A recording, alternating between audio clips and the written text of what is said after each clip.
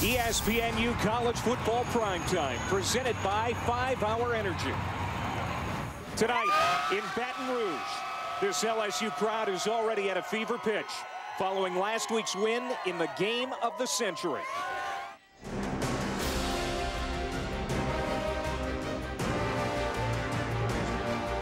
He throws, and it is intercepted. The big break that LSU needed.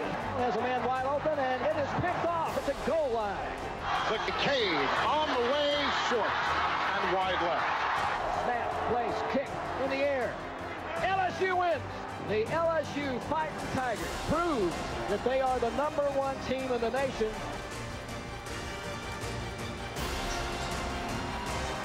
For just the second night game of the year here in Death Valley, moments ago, the #1 and still undefeated LSU Tigers took the field.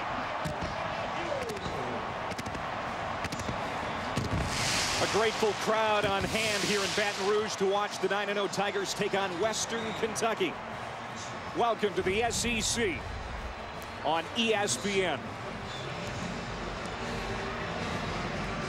Hi again, everybody. Alongside my partner, Brian Greasy, I'm Clay Matvick. Last week in Tuscaloosa, the LSU Tigers win the quote-unquote game of the century 9-6 over Alabama, and they've got the inside track to the national title game. But the starting quarterback, Jarrett Lee, did not play well in that game, raising some questions at that spot. Yeah, it was certainly mission accomplished for LSU in Tuscaloosa, but for Jarrett Lee, it was a nightmare. And 3 of 7, 2 interceptions. Now, let's give it a little bit of credit. Alabama will make a lot of quarterbacks look bad, but now the #1 team in the country has a decision to make at the quarterback spot. Is it going to be Jarrett Lee, or is it going to be Jordan Jefferson? For Jordan Jefferson, an opportunity maybe to take the starting job. LSU head coach Les Miles is with Allison Williams. Thank you very much, Coach Miles. How do you plan to utilize your 2 quarterbacks tonight? Well, I think you'll see that we'll use both of them. I think we may start with 9 and go there for some indefinite period of time and then bring 12 to the field. Why the decision to start Jefferson? It just kind of felt like it, kind of how we ended last game. Not that we're making any permanent decision at this point. It's just we'll start with 9. Thank you so much. Thank you. Guys. All right, Allison, thank you very much. So there you have it. Jordan Jefferson will be the starting quarterback tonight. Western Kentucky head coach Willie Taggart in his 2nd season. He's a former Hilltoppers quarterback, was an assistant on the staff for 7 years before heading to Stanford to join Jim Harbaugh's staff. We'll see a little of Stanford in this team's offense. We'll see a lot of it, and Willie Taggart has this Western Kentucky team playing confident, having won 5 in a row. Now, certainly a tall task tonight in Death Valley. Western Kentucky has won the toss. They defer, and LSU to receive in their purple jerseys for the 2nd time this season. Odell Beckham Jr. on the return, steps out near the 25-yard line. So on homecoming night, it'll be Jordan Jefferson, 20-7 as LSU starter in his career, but this is his first start of 2011. I don't think this is any surprise with the way that last week went. Jarrett Lee looked like he was shell-shocked in a lot of cases. Jordan Jefferson came in, calmed the ship, did just enough to get the win in Tuscaloosa. And do remember, Jordan Jefferson's played a lot of football for LSU. This is his 37th game. And Spencer Ware will be in the backfield to start behind Jefferson, who's under center. Rolling out, Jefferson wants to throw and has it complete out to the 36-yard line and Ruben Randall. So a good start for the 6'5", 225-pound senior quarterback. That's the thing, Brian. You know, they say, you know, Jefferson is a better running quarterback, but the coaches will tell you just the opposite. He can throw a pretty good pass, too. Yeah, he certainly can throw the football. I went to practice Thursday, and he's got one of the strongest arms in college football. And I think he hasn't been able to show this year. He's only attempted about 20 passes on the year, but tonight I expect them to air the ball out quite a bit. 8-yard pickup on that play, so on 2nd and 2, it's Ware with his first run of the night. And it's a gain of 1 before the middle linebacker, Andrew Jackson, who leads the Sun Belt in tackles and tackles for loss, makes the stop. So 3rd and short coming up for LSU. And I think this is a big game for the entire LSU offense. They struggled last week. It was tough sledding against Alabama. They need some more confidence. They were scoring at 35 points a game before they played Alabama. They need to get that rhythm back tonight. 6 touchdown favorites coming into this game against Western Kentucky. Quite a contrast from a week ago. On 3rd and 1, Jefferson, handoff to Ware. He's got the first down and more. Across midfield and finally dragged down by Ryan Beard, the strong safety at the 45 of Western Kentucky, a gain of 21. And this is the bread and butter for LSU, just straight ahead blocking. The fullback gets a block on the outside. There'll be a lot of Spencer Ware tonight, and it'll be difficult to bring him down. One of the main concerns Western Kentucky had was tackling the backs, Ware and Ford for LSU. 1st down and 10 for LSU on their opening series. Wanting to pass is Jefferson, and he is pounded by Jackson. A loss of 8 on the play, and there is a penalty marker down. Mark Curls is our referee tonight.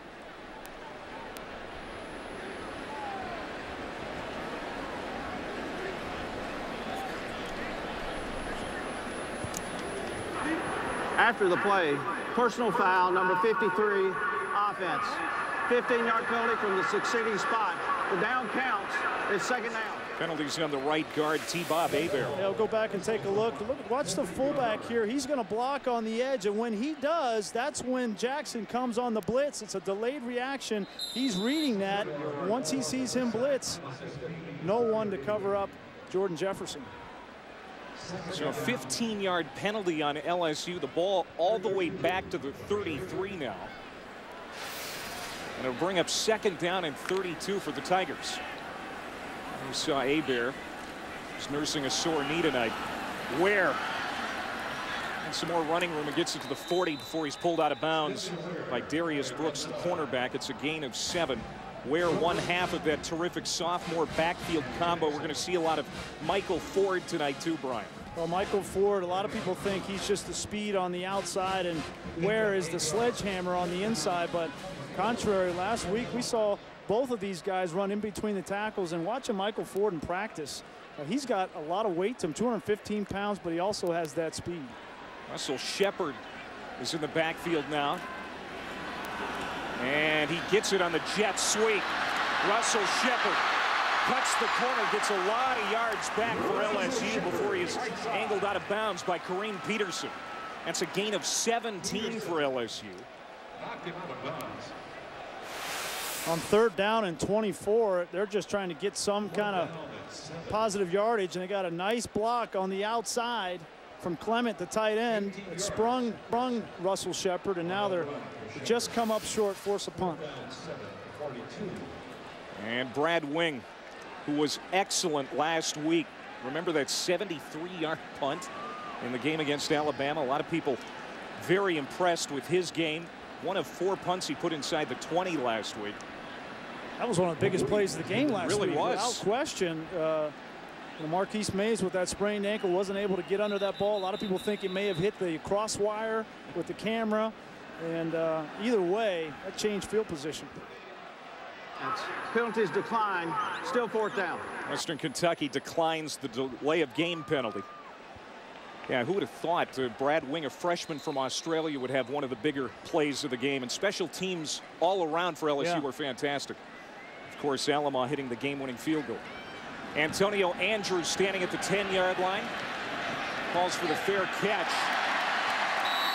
And it's downed by Tyrann Mathieu at the 6-yard line. A 36-yard punt for Wing. LSU, the #1 team in the country. Nobody questions that. Oklahoma State winning today. Boise State, folks, losing today to TCU. What does that mean? Wow, 36-35. That means it just clears up the picture. I mean, there was a lot of indecision of whether Boise State would be in the conversation with being undefeated, but now There's no question. The third best defense in the country in total defense is on the field for the first time. K'Wan Jakes hands off to Bobby Rainey, a very good running back for Western Kentucky. He'll pick up 4 on first down. There is Jakes, the junior quarterback out of St. Augustine, Florida. Third-year starter. Came to Western Kentucky to run the spread, Brian, but now he runs the Stanford-style West Coast offense. Yeah, and Willie Taggart brought that offense here, and K'Wan Jakes, it took him quite a while to adjust, but in the last 5 games, he has played very well, very efficiently. That's why they're on a 5-game winning streak, but this will be a tall task for K'Wan Jakes in the Valley. Rainey's the tailback. He is the bread and butter of this Hilltoppers offense. They fake the handoff to him. Jakes rolling out, throws it downfield, and it's complete to Jack Doyle, the tight end, the team's leading receiver, the top pass-catching tight end in the Sun Belt. Gain of 12 and a first down. That was a good sign for the Hilltoppers right there. K'Wan Jakes rolls out against the grain, has to get his hips back towards the line of scrimmage, and throws an accurate ball coming out of his own end zone. That was impressive. Jakes doesn't throw a lot. Obviously not the team's strength, but they do pick up the first there. 1st and 10 at the 22-yard line. Opening series for the Hilltoppers. The fullback, Kadeem Jones. Not a lot of running room. And it's a gain of 1. Let's take a look at tonight's impact players, brought to you by Taco Bell. Well, we saw 1 carry by their all-star Bobby Rainey, but we're going to see quite a few more from him tonight. He's over 4,000 yards on his career. He's a great player for the Hilltoppers. This kid, Barkevius Mingo, keep an eye on him tonight. He's going to be a special player. Give him a couple more years, and I think he'll be a high draft pick. And Eric Reed had really the best game of any defensive player in the country a week ago, tackling Richardson in the open field, and then that big interception on the goal line to help his team. On 2nd and 9, Keyshawn Simpson will pick up a handful. It'll bring up 3rd down and about 4.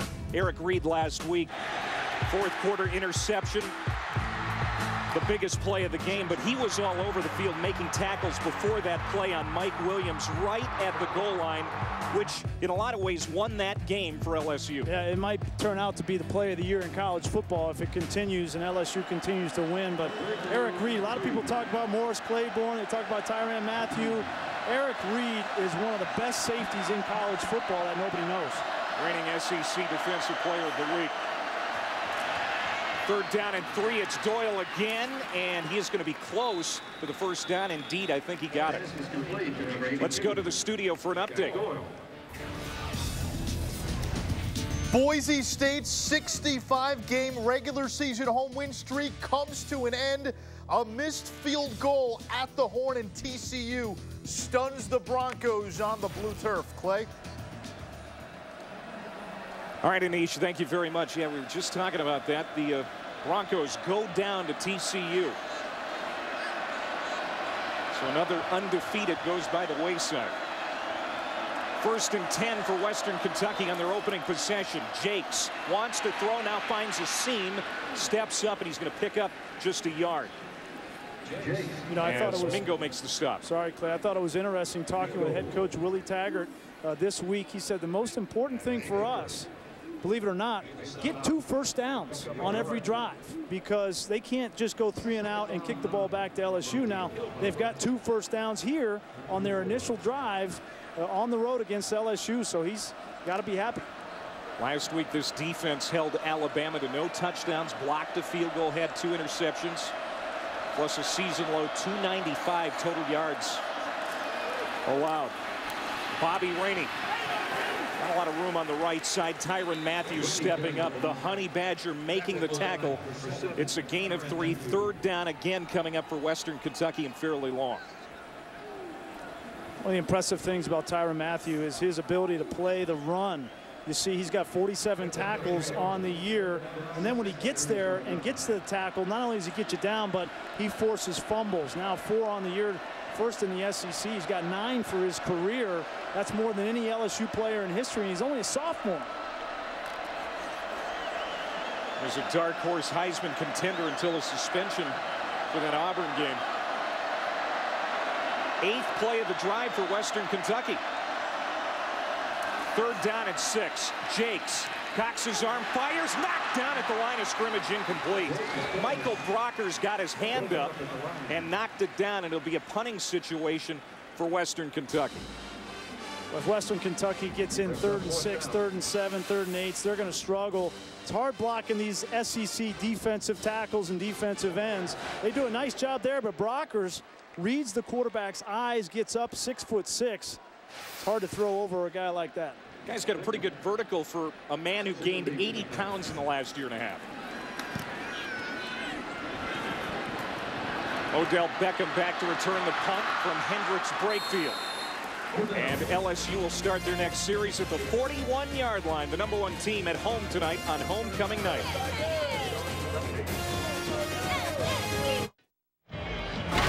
ESPNU College Football Primetime is presented by 5-Hour Energy. The no-wait, no-hassle way to a great morning. Visit 5hourenergy.com. And in part by the new Capital One Cash Card for the people who want 50% more cash. The LSU Tigers #1 in the BCS. They're 9-0, 6-0 in the SEC after that 9-6 win over #2 Alabama a week ago. They've got the inside track to the BCS title game. But with essentially going 3-0 on their first series and Western Kentucky stringing a couple of first downs together, Hilltoppers off to a pretty good start here tonight in Death Valley. Michael Ford in the backfield for LSU. Jordan Jefferson getting the start for the first time this year. Away from center. Play action. Wants to throw. Caught. Ruben Randall. Touchdown. A 59-yard touchdown pass. Jefferson to Ruben Randall.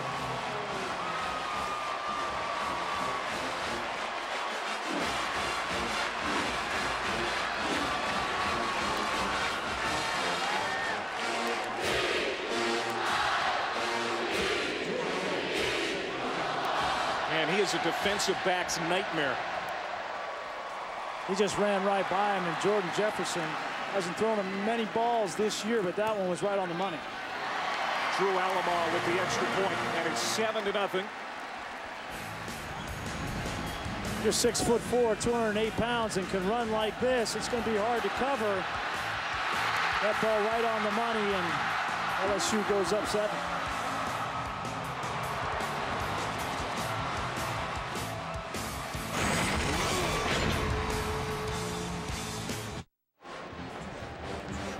Big touchdown pass for Jordan Jefferson to Ruben Randall.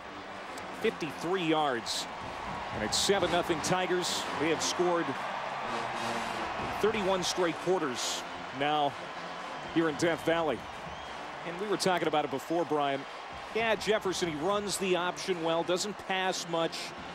But again, he's got a big arm. And when he unleashes it, the defenses better look out. He hasn't thrown much this year, but in his career at LSU, he's thrown for over 4,200 yards, and that was his 31st touchdown pass of his career. So I think just this year, people have forgotten that Jordan Jefferson, oh, by the way, he can throw the football too.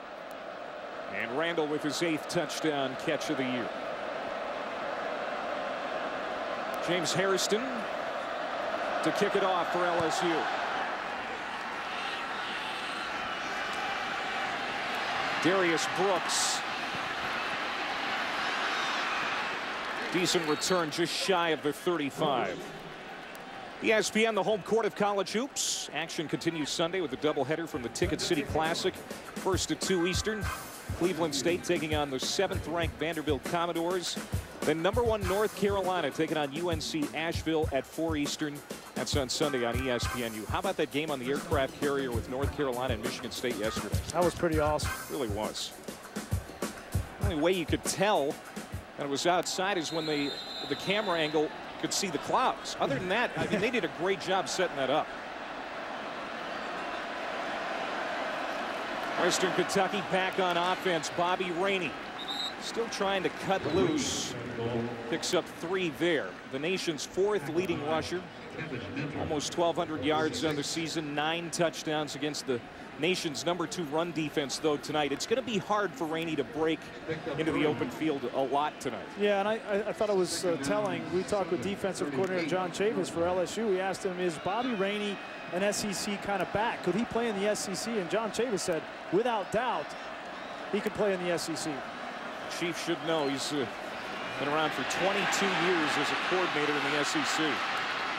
K'Wan Jakes will pick up the first down. He's out across the midfield stripe. Ryan Baker brings him down. It's a gain of 13 and a Western Kentucky first down. And K'Wan Jakes, he's going to have to do some of this, use his legs tonight if they're going to move the football. Nice job reading downfield. If it breaks and you see a seam, take it, get what you can get, and then please, by all means, get down, because you only weigh 180 pounds, and some of these guys will take your head off in purple. So 1st and 10 for Western Kentucky. First time ever taking on a #1 ranked team. First time ever playing LSU. Simpson goes straight ahead and stop near the 45-yard line, a gain of 4. Sam Montgomery, the defensive end, makes the stop. And we've talked about Montgomery with the coaches this week, Brian. What an amazing story he has been in that recovery from a knee injury a year ago, and to be playing the way he has here in 2011. Yeah, he certainly has. He's got the speed and the size to come from the outside and rush the passer, but he's got an uncanny strength about him too. He plays so low to the ground, and he plays with leverage. He makes many plays in the backfield for LSU. 2nd and 6. 3-step drop. Jakes complete to Rainey. He's got the first down, and he's out of bounds at the 36. 11-yard pickup as Western Kentucky gets another opportunity to move the sticks, and that's what you talked about. They're just getting these first downs together. I like the play call by offensive coordinator Zach Asani. Get Rainey out of the backfield where he has some space. He's a great receiver, runs good routes. A quick throw from K'Wan Jakes, so you don't have to worry about the rush. Another first down. I like what Zach Asani's doing on offense right now. That's a modest goal, just 2 first downs every series. So far, they're right on target. Simpson again in the backfield.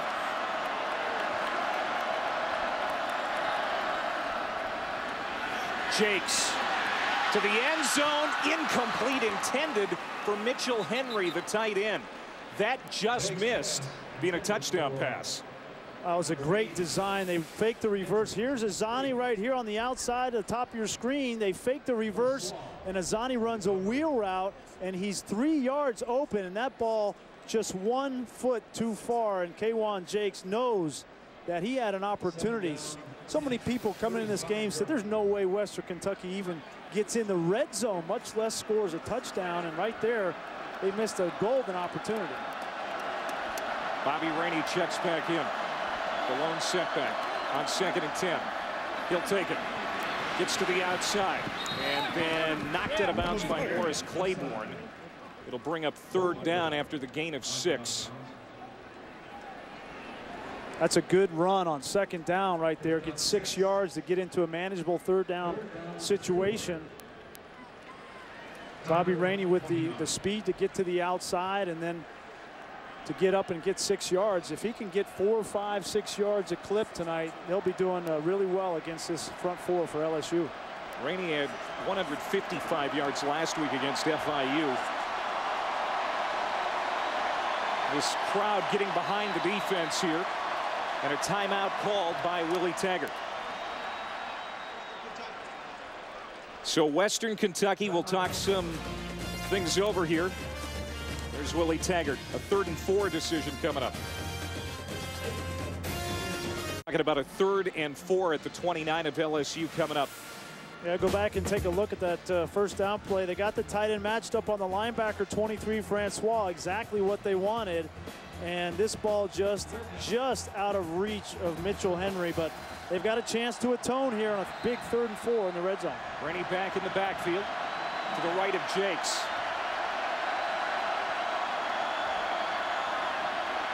3rd and 4 pass complete to Mitchell Henry, who came up short on that touchdown attempt moments ago, picks up 10. And here is Western Kentucky in the red zone against LSU. That was a great route by Mitchell Henry. He lined up in the wing. And this was a tight window for K1 Jakes. Take a look. A foot in front of the numbers on the slant route. Mitchell Henry runs a good route on the safety Taylor, and a first down for Western Kentucky. 8th play of the drive coming up for the Hilltoppers. Last week, LSU really bowed its back against Alabama right here in the red zone. Rainey will pick up a couple. Benny Logan, the defensive tackle, makes the stop. The last 5+ games, Brian, 62 opponent drives against LSU. Only 6 have gotten into the LSU red zone. And here's Western Kentucky at the 16-yard line. If I'm Western Kentucky, I'm taking my shots to the end zone here. I'm not going to play this conservative. I don't know how many times they're going to be down here. Let's take our shot. Play fake. Jakes throws. Caught inside the 5. Jack Doyle, the 2-year captain, with a big play, and the Hilltoppers are knocking on the door. I love that call. Be aggressive off a play action. K1 going through his reads. He finds Doyle late. Matthew almost comes over and makes that interception, and Reed is there for the tackle, but nice read and progression by K1 Jakes, and an accurate throw gives them the ball on the 3-yard line. For a team whose bread and butter is the run game, Jakes has thrown real well so far in the first half. Play clock under 10.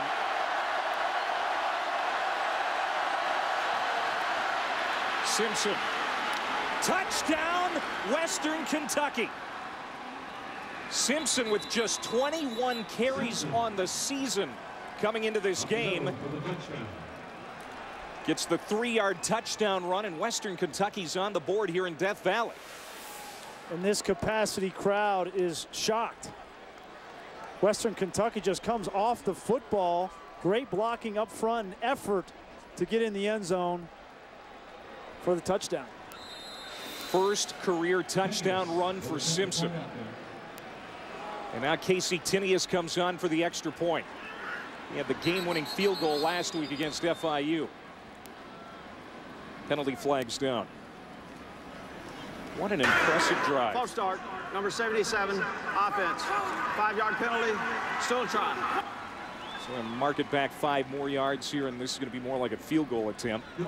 But a 10-play, 65-yard drive in under 5 minutes. And that was an attitude drive. I mean, people were wondering if Western Kentucky is going to come in here with their eyes like saucers on Saturday night in Death Valley. How are they going to react? The guy's going to be nervous.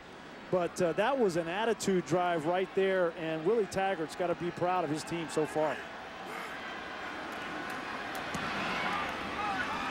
Right down the middle, and we're tied up at 7. LSU has won 36 straight non-conference games in the regular season, but Western Kentucky so far playing with the #1 team in the land.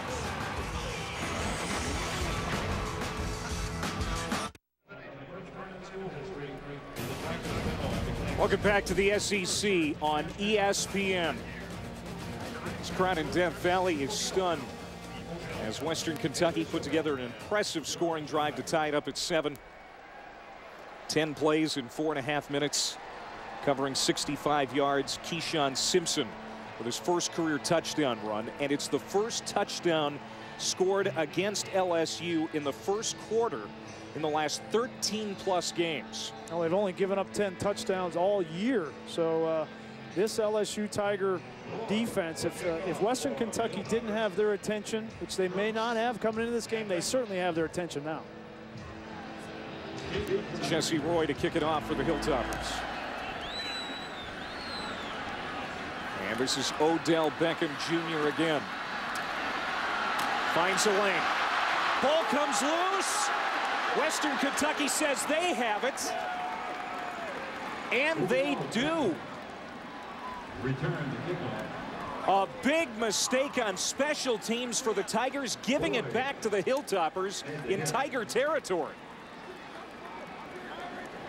Odell Thurman thought he had a break there where he could get to the end zone, and he just gets that ball popped out from behind. And now that's the second time that we have seen LSU put the ball on the ground, and a great job by Western Kentucky of controlling that ball inbounds and taking over at the 45-yard line. Xavier Boyd, number 13, stripped that ball, and Vince Williams recovered it for the Hilltoppers. 1st and 10 at the 44-yard line of LSU.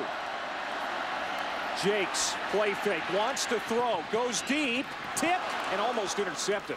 Rico Brown, the intended receiver, Claiborne, almost picked it off. Let's go down to Allison. Clay, I thought this Hilltoppers sideline was jacked up after that touchdown. Well, after the turnover, they absolutely erupted. One of the offensive linemen grabbed his helmet to run out there. His eyes were big as saucers. He just said, "Oh my gosh, oh my gosh." Before that, Coach Taggart was telling his guys, what a drive, what a drive. Keep up the intensity, and he reminded them, don't lighten up, tighten up. Clay? Taggart made the comment this week that LSU is like a minor league NFL team. 12 players.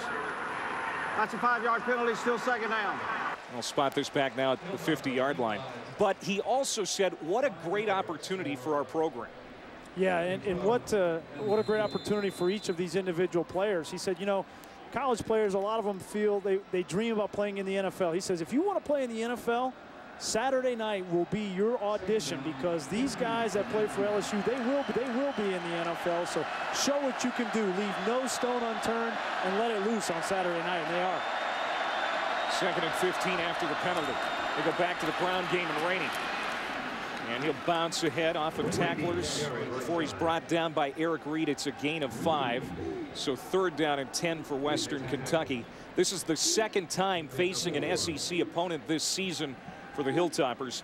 They lost in the season opener in Nashville to Kentucky 14-3. It wasn't a well-played game by either side.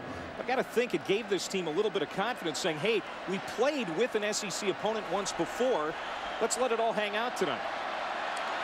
Right here, 3rd down and 10. I don't know if they can block LSU's defensive line to try to push it down the field. Look for maybe a screen.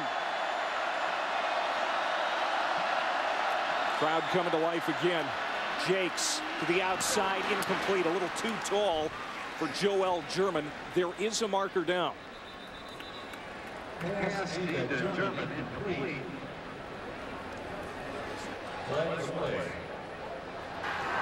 Illegal motion, number 4, offense.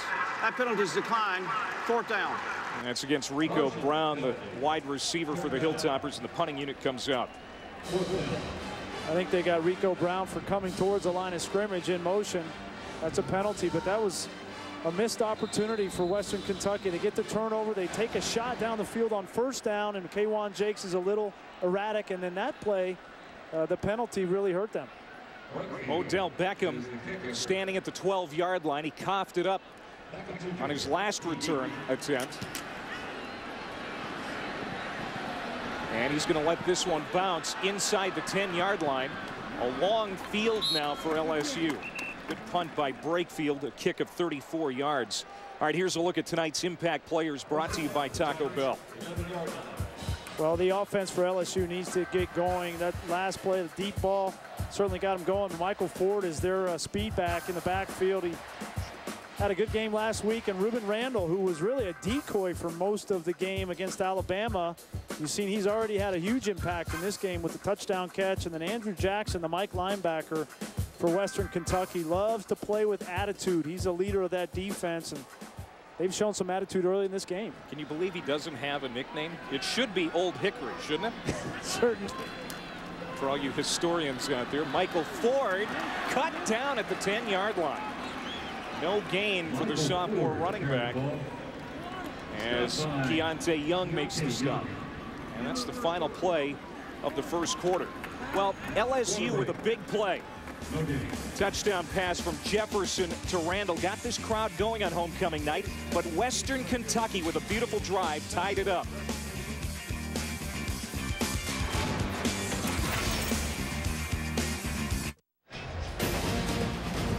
Welcome back to the SEC on ESPN.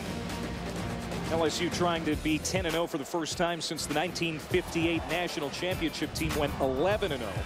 But they're tied 7 apiece Touchdown to Randall from Jefferson, 53 yards. They got the scoring going tonight, but a beautiful 10-play drive. Western Kentucky taking it in. It was Keyshawn Simpson. Taking a look at the game trends tonight. Time of possession, Western Kentucky almost 11 minutes. Second down and 10 at the 11-yard line of LSU. Jefferson is complete. That's Odell Beckham, the exciting true freshman out of New Orleans, taken out by Tyree Robinson, a gain of 13. I think you see that Western Kentucky's just had the ball. They had that 10-play drive. LSU had a 1-play drive touchdown, and then the fumble on the kickoff return. So LSU hasn't really had the football a lot in the first quarter. And now the second quarter, they have a chance to get some rhythm on offense. And that first down pass from Jordan Jefferson, accurate on the money. That's what we saw in practice this week. And LSU wants to see him throw the ball and do it effectively. Running the option here. Pitch to Michael Ford. And he's going to pick up 4, maybe 5. Young makes the tackle. That was very effective last week against Alabama. And if they can get the speed option game and continue to run that with Jordan Jefferson and Ford, I think that's what they want to hang their hat on. But they need Jordan Jefferson to throw the football off of play action if they're going to win the national championship. And that's what we're talking about here. We're talking about winning the national championship. And I think that Les Miles and this coaching staff believes in Jordan Jefferson as the quarterback that can lead them there, but he's got to be able to throw the football. Ford stays in the backfield on 2nd and 5. Play fake. Jefferson, time to throw, deep bomb. Incomplete. Russell Shepard almost hauled that in. He had Tyree Robinson beat. 2 impressive throws down the field from Jordan Jefferson. The touchdown and that ball thrown perfectly. Russell Shepard was not open by much, but that's a play you've got to make as a wide receiver. And not an easy catch, but one you got to make to be an elite receiver in the SEC. First incompletion thrown by Jefferson tonight. He's 3 for 4, 80 yards and a touchdown pass. Alfred Blue in the game at running back. On 3rd and 5, incomplete. Intended for Beckham. And LSU's going to have to punt. And this was just a slant route on the outside, and you got to keep coming on the slant. If you see a safety coming, you got to keep it flat. That time you see Beckham, he just did not want to go in there, and that's not what you want to put on film if you're Beckham, because you get a label that way. And if you're scared to go in the middle, then that's not good if you're a wide receiver. So you got to go back to the quarterback and say, I'll be there for you next time. Brad Wing, his second punt tonight. Antonio Andrews fields it at the 37, 38-yard line. Western Kentucky in this ballgame, tied at 7. They have it when we come back.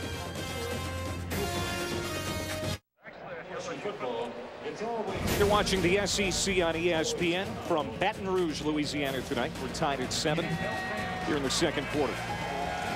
Well, Monday night ESPNU delivers 3 games. First at 7, Chris Joseph leading 5th-ranked Syracuse against Manhattan. The Dick's Sporting Goods NIT season tip-off. Then at 9, Detroit taking on Notre Dame in the Progressive CBE Classic at 11. Dick's Sporting Goods NIT season tip-off continues with Fresno State and Stanford. Quite a week in sports it has been. And we're into basketball season now. Coach K got that tying win today. Bobby Rainey, the handoff, and he's going to pick up 3 as Michael Brockers, the defensive tackle for LSU, makes the tackle. Of course, the tragic news out of State College, Pennsylvania this week, and Joe Paterno's era ends. Penn State losing today, their first game without coach. And the Carrier Classic last night was very impressive. North Carolina defeating Michigan State. And Coach K tying Bob Knight, his mentor, with 902 career wins. As Duke will take on Michigan State Tuesday night on ESPN. I think he'll like Coach 903 better than 902. Yeah, he'll have a chance to break that record. Bobby Rainey again, another pickup of 3. Minter, the middle linebacker, on the stop. So 3rd down coming up for Western Kentucky. Well, this is an opportunity here for Western Kentucky. You're going to see from this offense and Willie Taggart, who brought this offense from Stanford with Coach Harbaugh. They worked on it together, and this offense has got a lot of shifts, a lot of motions, a lot of trying to confuse the defense and create a seam, create a gap where they can run the football with Rainey. And when you get in 3rd and 3.5, 4-yard situations, you can still run the football. So this is a good situation for them to be in. 2 for 4 tonight on 3rd down, 41% on the year. They have thrown on every 3rd down conversion attempt tonight, and they do it again, and it's complete to Doyle for another 1st down. Let's go down to Allison. Well, Clay, I was listening in on this LSU defense before they took the field, and defensive line coach Brick Haley's message was pretty basic. He said, guys, you have too many missed tackles. You need to get off your blocks, and you need to play with your eyes. It's that simple. Clay. All right, Allison, thank you very much. Well, right now, I think Western Kentucky offensively has them confused. They're spreading them out, and they're taking advantage of some of those gaps and seams. That last play, Doyle just runs a short out route, and there's no coverage there because LSU's having a hard time getting lined up. Doyle now 4 catches for 37 yards. Going to go back to the ground, and Simpson, and he is upended. Maybe only a 1-yard gain as Mingo makes the tackle. You know, when we were talking with John Chavis this week, he said that the potential for Barkevious Mingo is unlimited. Well, he kind of compared him, you know, and Coach Chavis was at Tennessee for a long time and coached a guy by the name of Leonard Little. And what he said is Barkevious Mingo is a little bit taller and faster than Leonard Little. And if he puts on 10, 15, 20 pounds, I think he could be a top 10 NFL pick.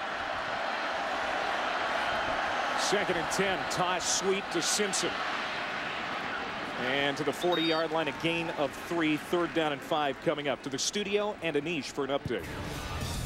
All right, Clay, first ever 4-overtime game in the Big 12, and Colin Klein of Kansas State with his 5th rushing touchdown.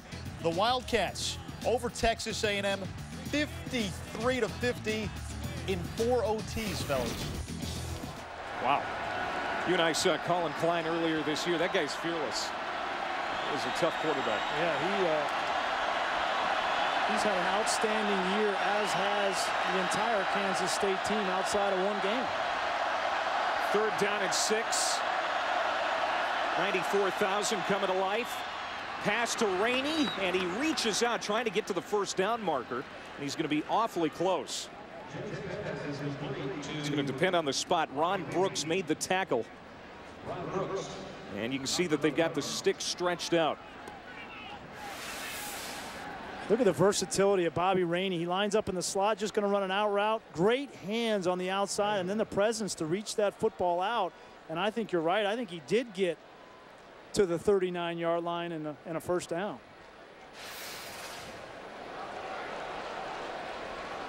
Just a little bit short. Rainey came into this game with 30 catches on the season and 3 touchdowns.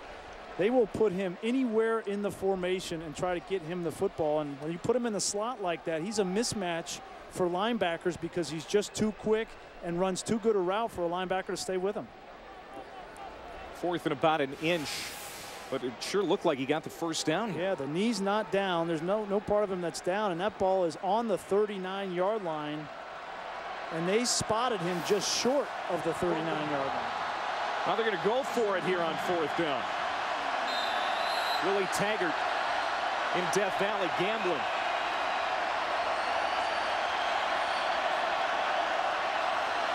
The big back Simpson is the tailback. 9th play of the drive. They give it to the fullback Jones, and he lunges ahead for a Western Kentucky 1st down. Impressive surge by that offensive line. Everybody in the stadium knows they're going to run that ball up the middle with Jones, and that offensive line just came off the ball. Jones, 270-pound fullback. Of course you're going to give him the football. Well, the coaching staff told us this week he might be the best fullback in the country nobody knows about. Well, and he was excited before the game was down on the field, and he was talking trash to the LSU players. He was excited and ready to play.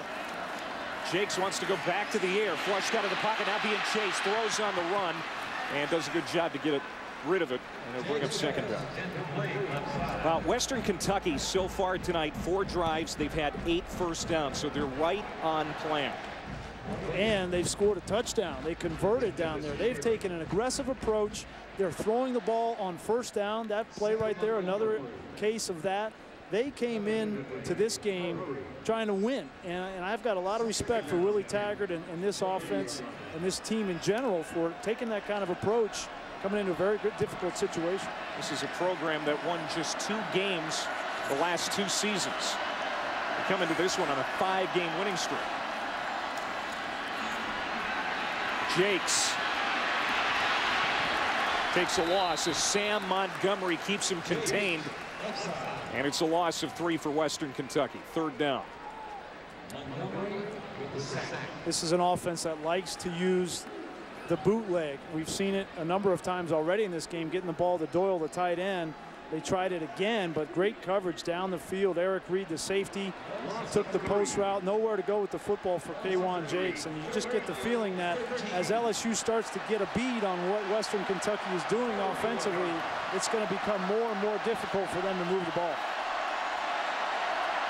Just over 8 minutes to go here, second quarter. 3rd and 14 for Western Kentucky. A timeout called for by Zach Anazi, the offensive coordinator for the Hilltoppers, and Willie Taggart. Timeout Hilltoppers. Tiger fans, tonight we honor and we're going to take a break as well. 3rd and 14 for the Hilltoppers when we come back. Western Kentucky head coach Willie Taggart has his team on the verge of bowl eligibility in his 2nd season, and he kept his word. He told us this week he might do this. Yeah, he joked around with us that he was in the pregame. He was going to come in and take a little bit of bite of grass, a la Les Miles, and sure enough, look at him, bends down, gets a little grass, and takes it in.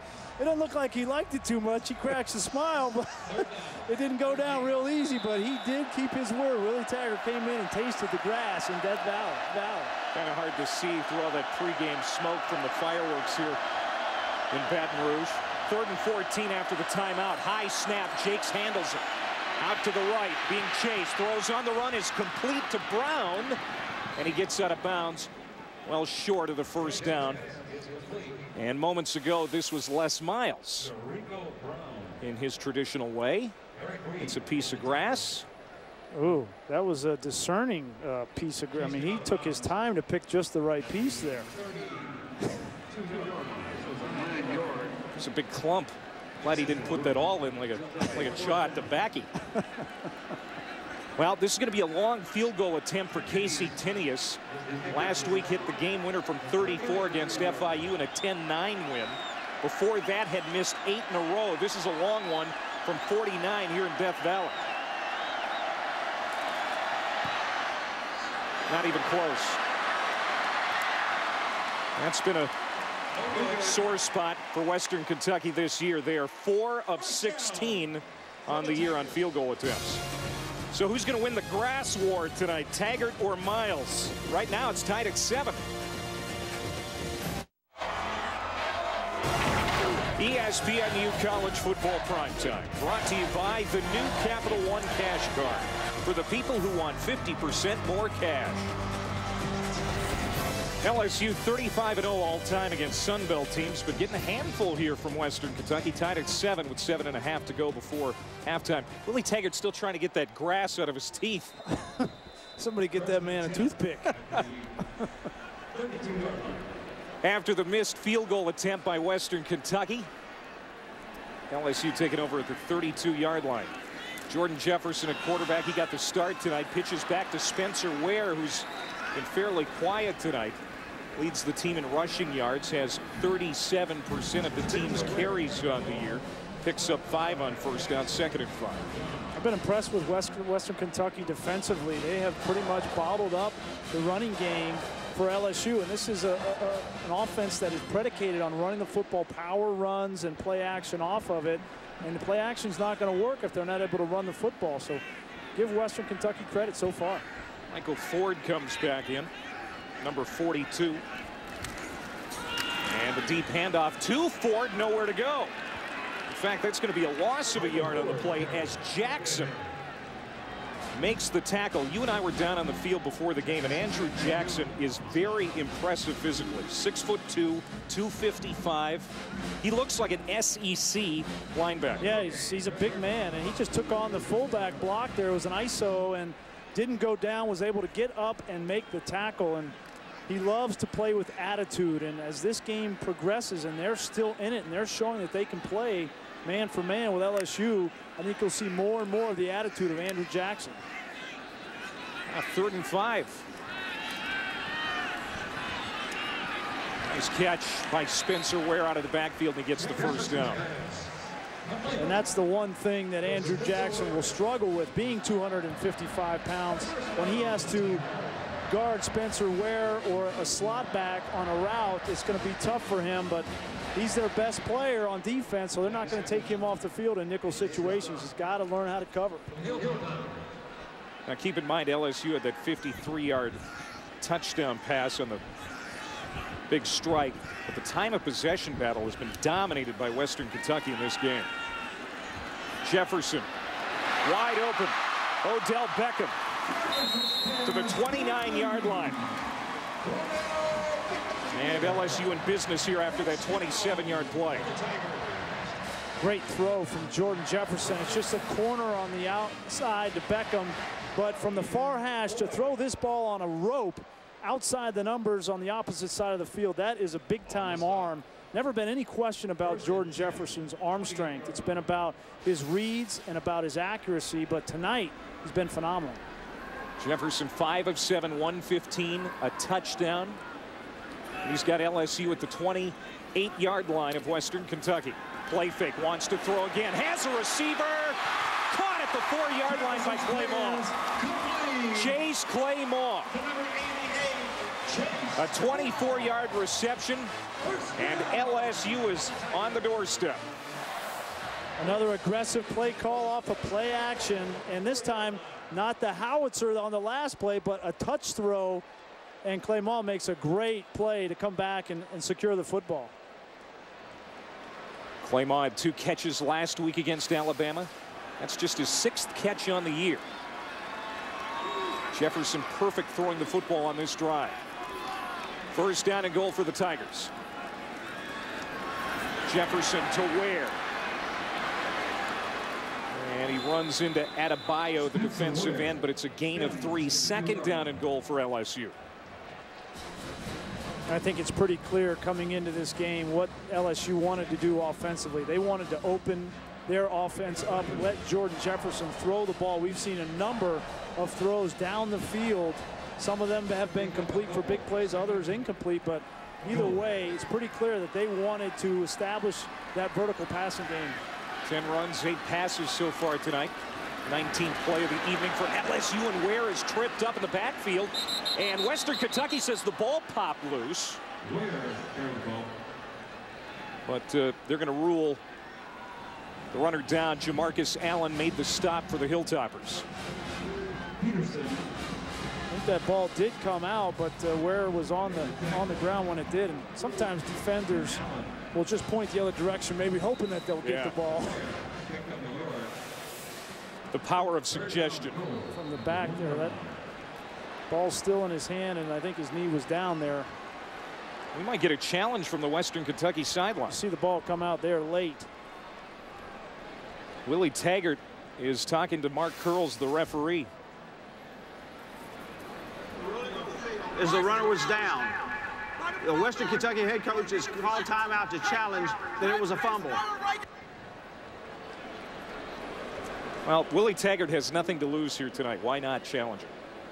Because if he loses it, he loses that challenge for the rest of the game. Challenge, but inside the 1-yard line, you know, without him having seen the replay that we saw, you can't blame him for challenging this. Again, watch Ware go into the pile here. And it looks like his knee was down. And then watch the ball pop out late right there. There's the football, and Jamarcus Allen, 43, falls on top of it, but from that look, there's not indisputable video evidence to overturn that call. And that is our best look, so that's also the same look and the best look that the replay official James Allison is going to get. Kareem Peterson, number 14, is the one who laid the lick on Spencer Ware.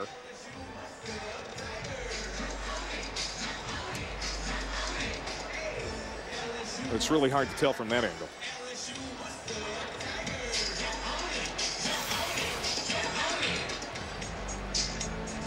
We presume that this is going to be a third down and goal to go for LSU.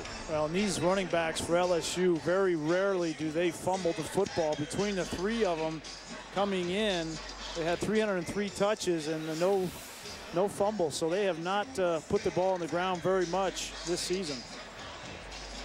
And the 2 interceptions thrown by Jarrett Lee last week were also rare. Just 5 turnovers all year for LSU. Going on the field that Ware was down. Willie Taggart has challenged for Western Kentucky with 3:36 to go. The ruling on the field stands. Western Kentucky will be charged with their 3rd and final timeout of the half, and this was their 1 challenge for the ball game. It was just hard to tell on the angles we had. Lose the challenge and the timeout. So 3rd down and goal to go from the 1. Western Kentucky has played admirably here in the first half, but LSU has a chance to take the lead back. Jefferson breaks the huddle, gets up under center. Ford is in the backfield behind the fullback Stamper. Touchdown LSU. Kenny Hilliard was actually the fullback on that play and dives in to put the Tigers back in front.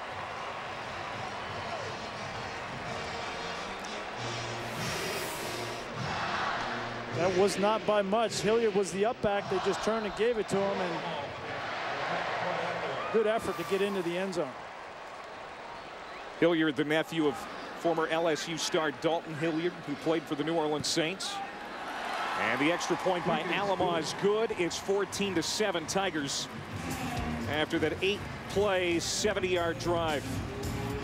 The big play, Clay Ma's reception inside the 5. And then Hilliard taking it in.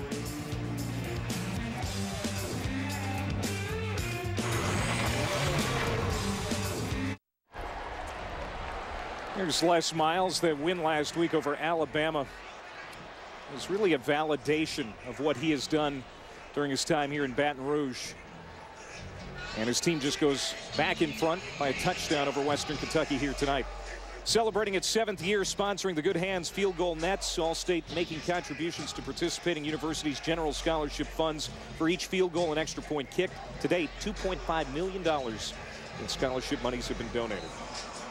How big was that win for Les Miles last week? Well, I think it was huge for him, not just for this season, but I still think there were people out there in that Tiger Nation that doubted him, especially last year with some of the decisions that he made, and that was a big win to go 5-2 head-to-head against Nick Saban.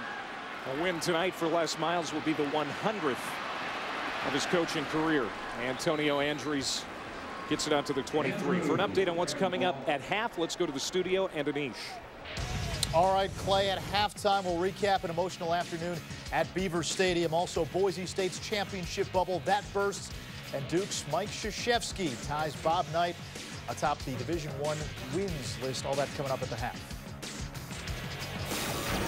All right, Anish, we'll see you in 3:27. There is the Mad Hatter. 28 wins at Oklahoma State, 71 here at LSU. Bobby Rainey pick up 3 yards, make it 4 yards, so 2nd down and 6. That's 71 wins is big. I mean, this is the toughest division in the toughest conference in college football, and what Les Miles has done here has been unbelievable when you really think about it. And for him to have to still answer questions or have to have that kind of a game last year to solidify his position here in Baton Rouge. It was kind of crazy, but that was the situation. And now that he has done that and beaten Alabama now, I think it 100% validates who he is and that he should be the coach here for as long as he wants to be. 2nd and 6. And a gain of 1.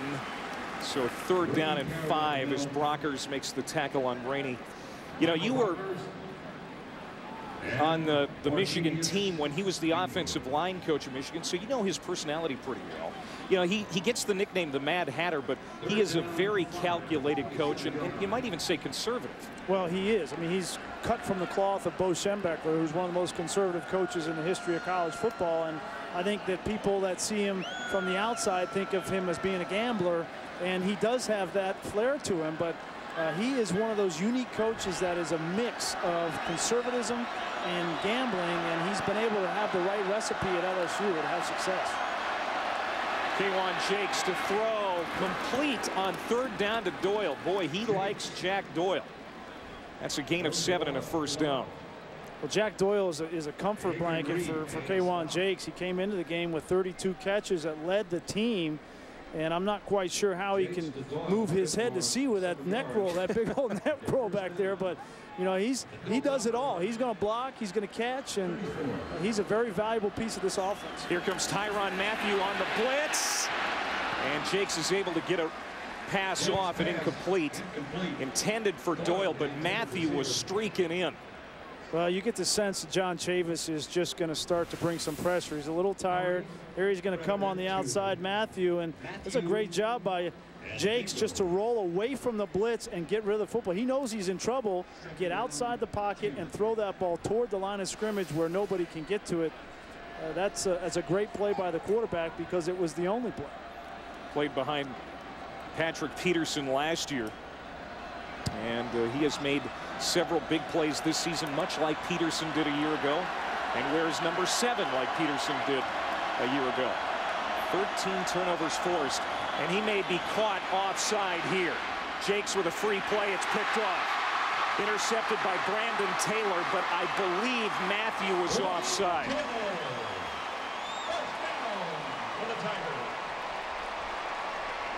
Yeah, I think it was pretty clear that Mathieu jumped in the neutral zone. Offside, number 7, defense. 5-yard penalty from the previous spot. Replay 2nd down. Sometimes you get to the quarterback on the play before. You're so close, you don't get the sack, just at the bottom of the screen, and then he tries to get a jump, and right now K'Wan Jakes just knows I'm going to take a shot because I got a free play. So it'll be 2nd down and 5 at the 39-yard line. John Chavis. So many excellent players, so many great athletes to work with on this defense this year. More pressure from the edge for LSU. Jakes is hit as he throws, incomplete. That time it was the corner Ron Brooks on the blitz. Everybody likes to talk about Tyrann Mathieu, but Ron Brooks plays the same position in the nickel and dime. You're going to see him right here at the top of the screen. He'll come off just like Mathieu does. This time they change it up, and he just beats the offensive tackle to the quarterback. And if Western Kentucky is going to start moving the ball, they've got to realize that pressure is now coming. LSU has figured out our blocking schemes, and they have to run shorter routes because John Chavis is going to keep coming after him. Best secondary Chavis says he has ever had. They force a 3rd and 5 situation here on Western Kentucky. Jakes will hand it off to Rainey, looking for a hole up the middle, and finds enough wiggle room to get the 1st down. Rainey carried the ball. Eagle on the stop. Can't tell you how much it helps an offense when you can run the ball on 3rd and 5, 3rd and 6, and still convert 1st downs, and takes the pressure off your quarterback. It prevents defenses from blitzing you because they're worried about getting split up the middle. No timeouts for Western Kentucky. Under 50 seconds to go before half. Pressure from behind. Jakes goes down. It's Brooks again, and this time he gets the sack. And a timeout called here by LSU. They're hoping they might get the ball back before halftime. You're going to see Brooks, the same blitz, the same spot, He's going to come off, and the tackle just can't get out there fast enough, Clemens, to pick him up. That's not fair to the tackle right there because Brooks is just too fast. John Chavis had a national championship caliber defense in 1998 at Tennessee. 9 of his starters that year went to the NFL, and you get the feeling that this defense for the Chief could be just as good as that one 13 years ago, maybe even better. Well, they've got really good hybrid players. Brooks and Matthew can play off the slot. They've got defensive ends that are fast enough, that are big enough to play the run. But when you play that kind of a defense where you've got a lot of versatile defenders that you don't know where they're coming from, it's very difficult to play offensively.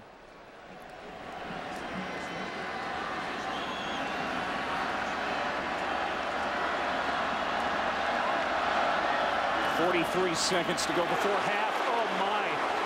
Brooks again. Brooks again just crushed Bobby Rainey. Practically took him out of his shoes. And another LSU timeout. A loss of 4. It's at the 35. It's the same thing, and you're going to continue to see it. Right there you get but they're bringing off the edge there, and Brooks again 3 plays in a row has come off the edge. Freeze right here. You're going to see the pinch. Both guys, Matthew and Brooks, they love this, and then they drop out. This is a zone dog that John Chavis loves, and nobody picked up Ron Brooks.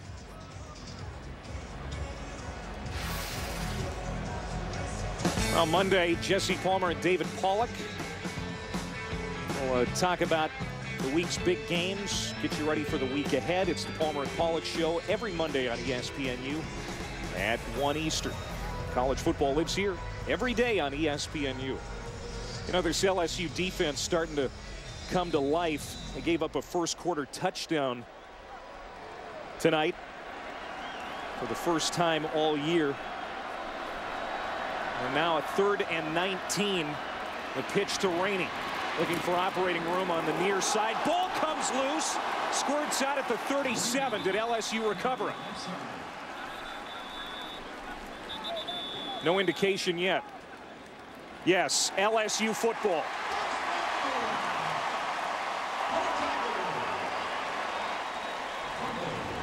LSU's defense has forced a turnover in 18 straight now. Well, and again, Tyrann Mathieu got 9 fumble calls on his career.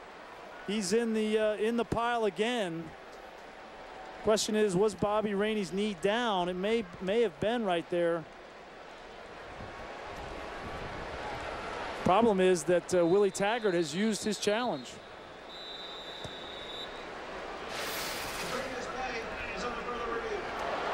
Well, the officials are going to review this. Yep. And based on the look that we had, I think this will be overturned because it was pretty clear as you go back, his right knee. Let's just make sure that the football was still in possession. The football's there and the knee's there, and I think that's pretty clear that that was not a fumble. And if this is overturned, this is significant because it's going to give Western Kentucky a chance to punt and to flip the field here and put LSU in a long field situation. Otherwise, LSU takes over at the 36 of Western Kentucky with 31 seconds to go before halftime.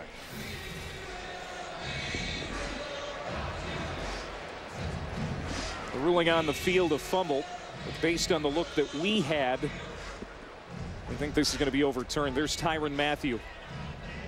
It appeared that he did cause that ball to come loose. Yeah, there were a lot of guys in there. I don't know if it was him or one of the defensive linemen coming to knock that football out, but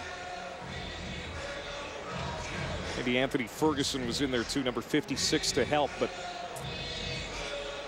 what a defense. I mean, they swarm, they are physical, they hit you.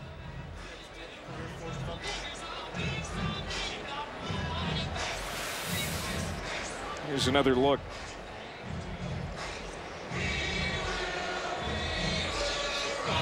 James Allison is the replay official tonight.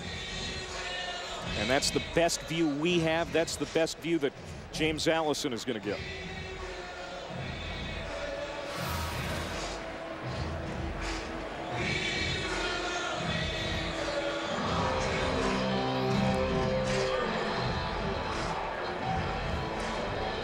Western Kentucky is hoping this is overturned to give Hendricks Brakefield a chance to come on and kick and flip the field here for the Hilltoppers. Well, if this is overturned and they can punt this ball and get into the locker room only down 14-7 on the road in Death Valley against the #1 team in the country, I think that Western Kentucky would be very happy, and Willie Taggart can regroup, make some adjustments, and come out and see what they can do in the second half. After further review, the ruling is the runner was down at the 36.5-yard line. It'll be 4th and 17 at the 36.5-yard line. There's a smile on Willie Taggart's face. He is loving this tonight. Well, it was interesting talking with him this week, and talked to him down on the field before the game, and he's the kind of guy that's going to enjoy tonight. You know, some coaches would come in and they'd stress out, are we going to be able to compete with this team? You know, am I going to get any guys hurt? But he was going to enjoy this night to the fullest, and I think that kind of an attitude has filtered down to his players, and it's important that they enjoy this. A once-in-a-lifetime opportunity to play against the #1 team in the country. Well, LSU is going to use its last timeout. Ball timeout. As Willie Taggart has the punting unit out on the field. Brakefield averaging 42 yards per punt. So hopefully they can flip the field here on LSU with 30 seconds to go before half. You know, the other thing I thought that Willie Taggart said this week that was interesting was that, you know, Western Kentucky is in the thick of the Sun Belt Conference Championship race, and they're 5-1 in the conference, and they had a lot of friends, even his mom. He didn't want to talk to him because they were going to try to convince him not to play his best players in this game because he didn't want him to get hurt, so that they could go back. They still have big games against North Texas and Troy, and they have a potential to win the Sun Belt. And it was a unique situation because you normally think of not playing your best players when you've already sealed something up, but coming on the road against LSU, he said, I'm going to play all my guys. I don't want to talk to anybody that's going to try to convince me otherwise. Low snap. Brakefield handles it. Gets off a pretty good kick. Fair catch called for and muffed. Ball is loose and scooped up at the 16-yard line. And a pretty good recovery there by Craig Lawston for LSU. But a scary situation there for LSU. 17 seconds left on the clock. Yeah, in this situation, obviously you want to catch the punt, but in that situation you just want to fall on the football. You try to pick it up and advance it. You're in danger of fumbling again. I thought he might have fumbled after this last hit right here. Andrew Jackson came in and just cleaned him up. Jackson playing on all the special teams as well. They don't take him off the field, but I know that play there took Les Miles' breath away for a minute. Odell Beckham Jr. has not had a good first half. He coughed up a kickoff return earlier tonight. He kind of alligator armed a route in the secondary and then muffed that punt. And he was one of the players that really stood out to me at practice, how fluid he is. He's a young kid, just a true freshman, and he's going to play a lot of football here in Baton Rouge. But tonight has not been his best night.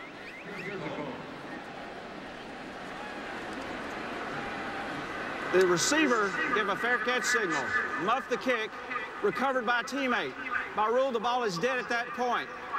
After the runner was down, there's a personal foul, number 39, kicking team. That penalty will be enforced from the dead ball spot, first down. A lot going on that play.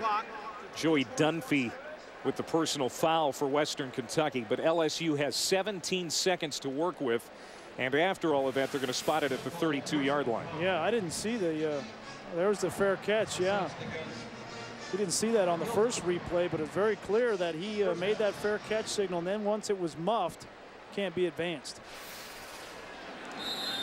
So Jordan Jefferson have to hurry here. He has had an excellent first half. His first start of the year. Deep pass, incomplete. That was Beckham, the intended receiver. Robinson, the cornerback, in on the coverage. And that was the first throw that I've seen Jordan Jefferson miss, because Beckham was behind the corner and had an opportunity for a touchdown. If that ball is thrown down the field and allows Beckham to use his speed to go and get it, LSU may have got a cheap touchdown before halftime. So 19 seconds to go. Spencer Ware in the backfield, 3 receivers. On 2nd and 10. Jefferson moves out of the pocket, wants to run. And slides down just shy of the 40-yard line. Big run for Jordan Jefferson, a gain of 26. They got to hurry. They get up to the line, 9 seconds to go, and he spikes it. Jefferson. And this is the element that Jordan Jefferson brings to this offense. 2 high safeties, man-to-man underneath. That's a prime time for the quarterback to use his legs. You see, just outruns the linebacker and then gets down. And with 8 seconds left in the first half, unfortunately, they don't have any timeouts. So in this situation, they're going to have to throw a quick route to the outside of the field, get out of bounds, and then try to attempt a field goal. I think Les Miles could hope for much more from Jordan Jefferson tonight in his first start. He's looked real good. 5 seconds to go. Heaves it up toward the end zone, looking for Randall. Tipped and almost caught. Keontae Young tipped it up into the air, and Randall almost hauled it in on the last play of the half. This was a little bit surprising that they took a shot to the end zone. I felt like they could have. They almost came down with that ball, but they could have thrown that ball to the outside, got 4, 5, 6 yards, and attempted a 50-yard field goal. Well, Western Kentucky on the road against the #1 team in the nation, down just 7 at the half, and Western Kentucky will have the ball to start the second half. Let's go to Allison. Thank you, Clay. Coach Miles, you give Jordan Jefferson his first start of the year. How has he performed? I think well. You know, they're doing they're loading the box and making it very difficult for us to run, so we're throwing them some deep balls, and I think we'll continue to do that. Western Kentucky has moved the ball at times. What must you do defensively in the second? We've got to tackle cleanly, and we need to settle down. I don't know that we're playing with a real emotional pitch at this point. Okay, thanks, Coach. LSU's Les Miles looking for his 100th career win tonight. It's been more difficult than maybe a lot of people expected. Just a touchdown difference. Jefferson 158 total yards in that first half and a touchdown pass. Now to the studio and Anish Shroff.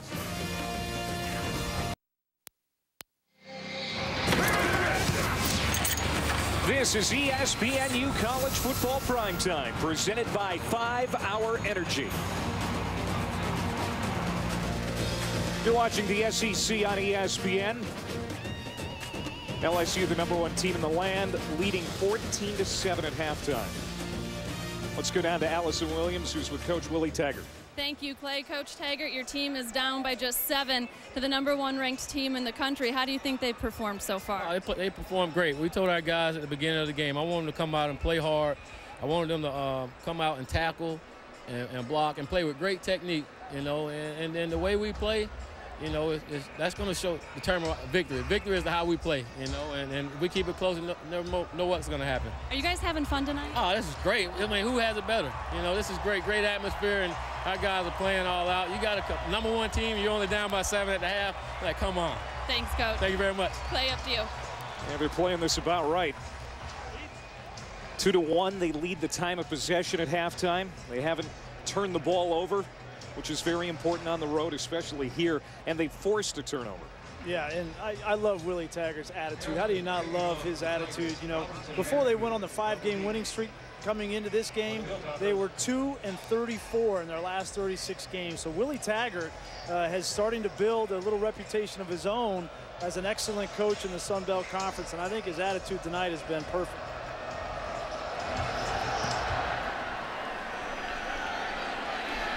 Antonio Andrews will let it go, and Western Kentucky will start at the 20-yard line. Well, Les Miles made a decision at quarterback here tonight to start Jordan Jefferson for the first time this season. Not too bad in the first half, 158 total yards and a touchdown pass. Yeah, and I think he looked really comfortable throwing the football. We know that he can run the speed option and get out and use his legs, but I think coming into this game, the LSU coaching staff wanted to see how he was going to do throwing the ball, and he's done well both throwing it short and intermediate, but his long balls have been really on target, and If he can get that part of his game going, look out for LSU. They'll get better offensively. Western Kentucky starting with the ball here in the second half. And they'll start on the ground with Bobby Rainey. Minimal gain. Second down and 9 after the tackle by Ryan Baker. Here are the stats from the first half. And again, the time of possession very impressive by Western Kentucky. Yeah, and that's a product of the turnover, as you mentioned, and then the one-play drive. The touchdown pass to Ruben Randall certainly affected that also. But now Western Kentucky gets the ball to start the second half, and they've got to put something together here, get some positive yardage if they want to get back in this football game. They had 4 drives in that first half of 8 plays or longer. And on play number 2 of the half, Jakes rolling out, hits Kadeem Jones, the fullback. He is barreled out of bounds about a yard short of the first down marker by Baker. It's a gain of 8. So 3rd down and short here for Western Kentucky. And they're going to try and convert and make a statement here right out of the locker room. I'm just not sure how Kadeem Jones makes catches like that and runs like that at 275 pounds. It's an unbelievable thing. He's a great athlete, and he's a value to his offense and a value to his team because his attitude is one that he wants to come in here and he wants to win this game. He might get it here on 3rd and short. 50% on 3rd down tonight is Western. It is the fullback Jones. And he is a tough man to bring down, as you might assume. Mingo is able to do it, but after a gain of 6, and they'll move the sticks. Well, and Kevin Minter, the middle linebacker, ran right by him. You'll see Minter right in the middle of your screen. Nobody blocked him, and he just ran right by the big fullback. I'm not sure how you miss a 270-pound fullback, or maybe Minter just said, I don't think I want to go head on with 270. I'll just take the quarterback. Kevin Minter, the middle linebacker for LSU, played behind Kelvin Shepard last year. John Chavis really likes him as a leader, wants him actually to be more vocal for LSU. On 1st and 10, deep drop for Jakes, throws to the outside and behind the intended receiver, Rico Brown. And Jack Doyle also in the vicinity, 2nd down.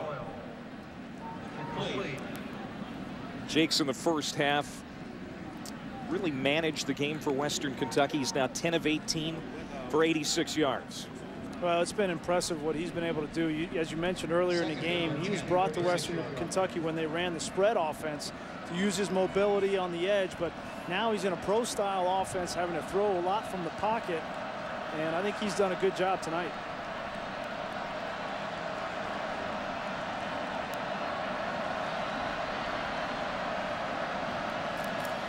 On 2nd and 10, it's Bobby Rainey, and he'll get 3. K'Wan Jakes lost his starting job at quarterback in week 3. He got it back when Brandon Dowdy, then the backup, got hurt. He suffered a year-ending knee injury. So he's been the guy again here for the last few weeks. But he's playing under his 3rd offensive coordinator. It's been a tough time at Western Kentucky for the junior quarterback. I think he's just starting to learn this offense and understand where all the receivers are, where his outlets and checkdowns are. And in this instance, 3rd and 7, you got to expect the pressure from John Chavis, much like he did in the first half. And right up at the top, keep an eye on Morris.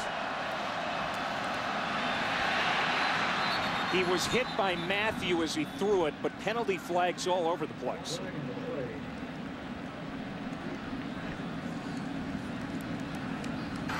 Before the snap, false start, number 76, offense.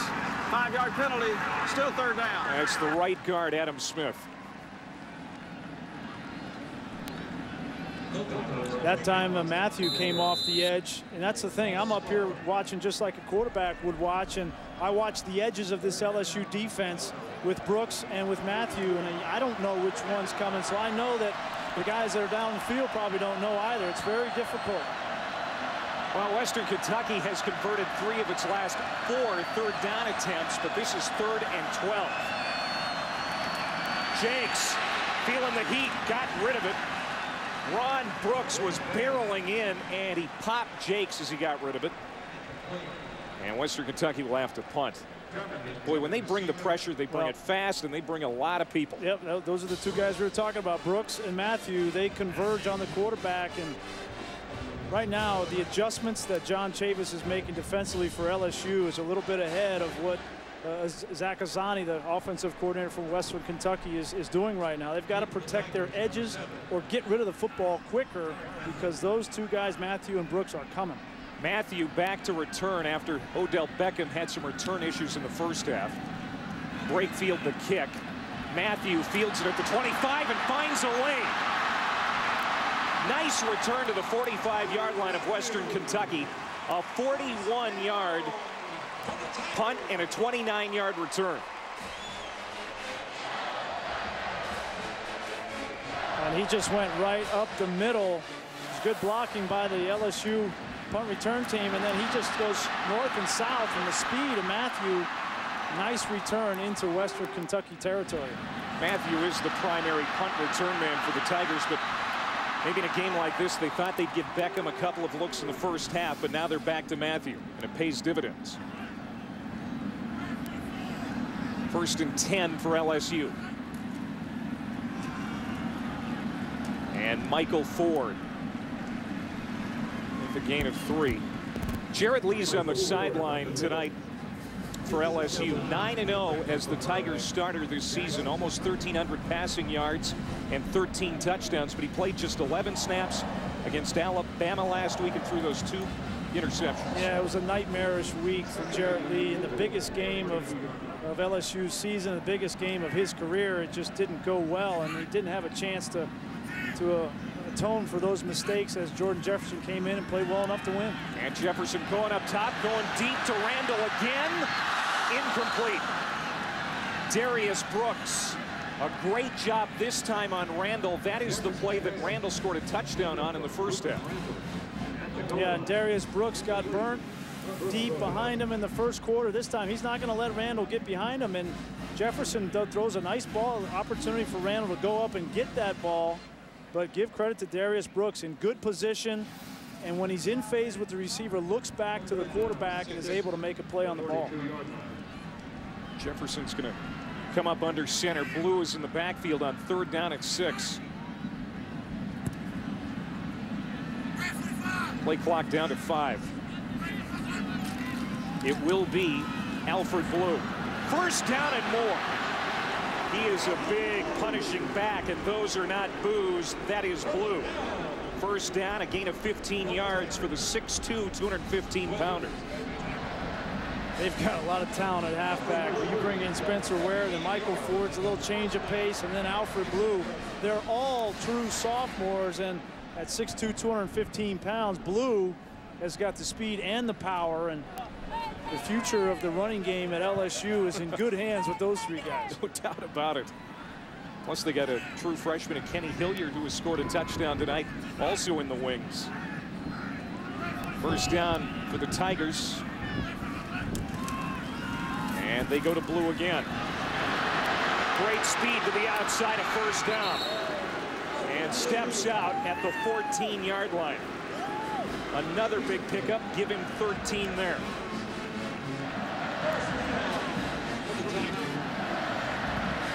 Jordan Jefferson has been running this offense tonight in his first start of the year. Do you think we might still see Jarrett Lee tonight? I think you might. I think you might see him if this game gets out of hand, but I really believe that the LSU coaching staff believes that Jordan Jefferson is going to be the quarterback that's going to lead this team the rest of the year, and he's shown tonight that he can handle it. Well, Jefferson recovers the bobbled snap. And Xavier Boyd makes the tackle. He actually picks up 3 yards on a busted play. Right on cue, we say he can handle it, and he fumbles the snap. It never fails. Sorry, I jinxed you, Jordan. But no, I think at the beginning of the year coming in, remember, it was going to be Jordan Jefferson. And then he had the suspension and the issues legally off the field, and they had to go to Jarrett Lee, and all of a sudden Jarrett Lee plays pretty good. Actually 2nd in the SEC in passing efficiencies, 13 touchdowns. But last week was a fundamental change in what happened in the Alabama game, and I think Jordan Jefferson has taken this situation and running with it. Quick throw. Randall to the end zone. Did he get in? Yes, touchdown LSU. 2nd touchdown catch for Randall tonight.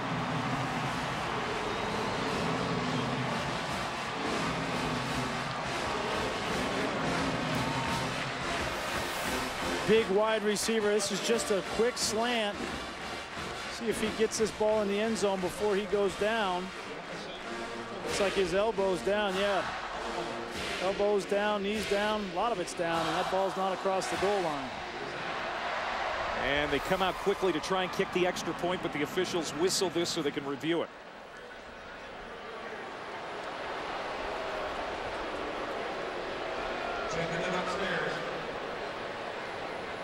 Now, Ruben Randall feared that he was down at about the half-yard line. A high school shortstop back in the day.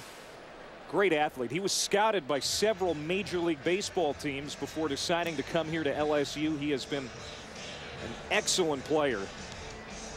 It was a, he said, frustrating week last week playing against Alabama because he didn't get many looks. He caught 2 balls, really inconsequential plays, but he said Les Miles talked to him on the sideline and calmed him down.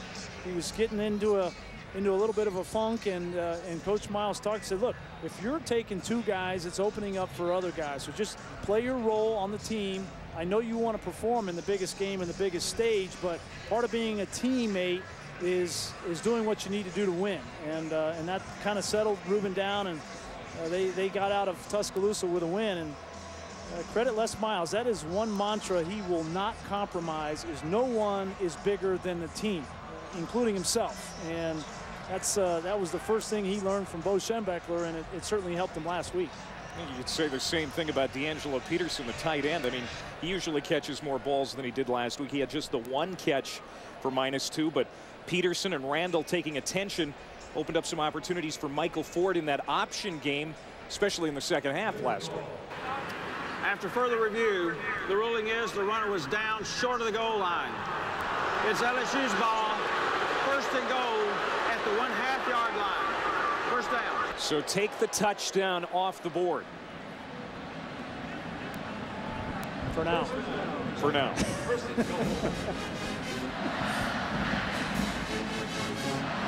Well, you got to think that Kenny Hilliard, the fullback, he's the one that got the touchdown earlier in the game, but he's their short yards and goal line back. He's at the fullback position now. And he gets it. Kenny Hilliard, touchdown number 2.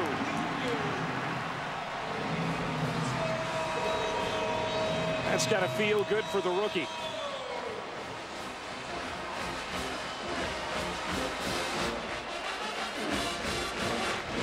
Two carries tonight for Hilliard and 2 touchdowns.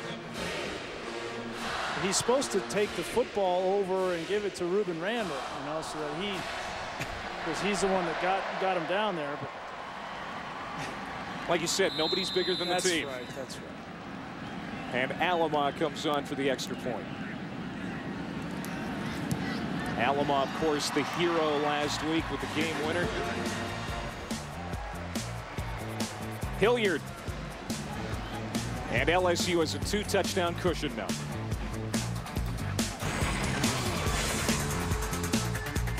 First home night game since week 2. This crowd was primed, especially after that win in Tuscaloosa last week, ready to welcome the boys home, and they got a 2-touchdown lead now. Tell you what, this is my first time being down on the field with Mike the Tiger. I saw him. They were parading him around in the cage. I was a little too close. That was intimidating. I would always, pull him right in front of the visiting team. I mean, that's have an effect on you. I'm a sloppy eater too, and I get stuff on my tie. I wouldn't want to be anywhere near that cage after I just got done eating. Antonio Andrews from the 1-yard line on the return for Western Kentucky. Nice return. Gets loose into LSU territory. Finally tracked down and run out of bounds. Morris Claiborne finally caught up. They're going to mark it at the 26-yard line of LSU, a 73-yard return. A couple great blocks. You see the block at the end on the punter.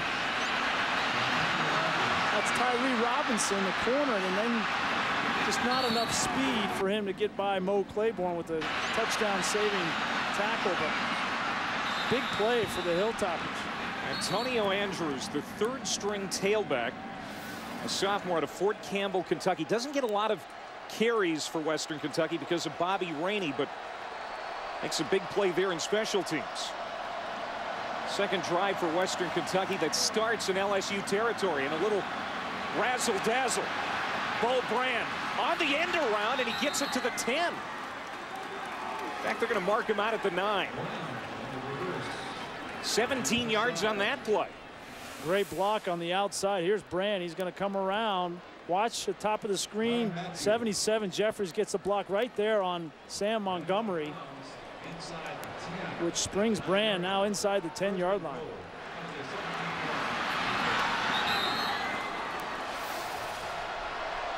Rainey's the tailback on first down and goal to go for Western Kentucky. And he gets it down to the 2-yard line. Eric Reed maybe making a touchdown saving tackle on Rainey. It's a gain of 7. Second down and goal. Wow, wouldn't this be a great answer for Western Kentucky if they can punch this ball in after coming out after halftime in a 7-point game? You give up a drive to LSU, and to be able to come back with the kick return, reverse, and if they can punch this in, you got to believe the momentum will go back to Western Kentucky, believe it or not, in the second half against the #1 team in the nation. This crowd trying to help out this defense. The 270-pound fullback Jones is in, and he gets it. And he's going to be stopped short of the goal line. It'll bring up third down and goal at the 1. Now LSU expected that, and they made the stop. It's interesting right here, third down now, Clay. In this kind of a game, you got to believe that Willie Taggart's going to let it all hang out, and so this is 2-down territory. They go for it. So that being said, anticipate maybe a play action pass here, and the guy they love to go to is Doyle, the tight end, number 82, right here.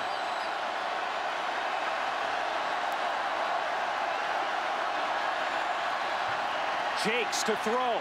And he tried to hit Doyle, but it was too high. Fourth down. And he had him. They just ran the belly pass and released Jack Doyle on the corner route. And you're going to see he fooled the defense. They came up, and if that ball was thrown accurately, it was a touchdown. And sure enough, they'll go for it here on fourth down, just like we thought.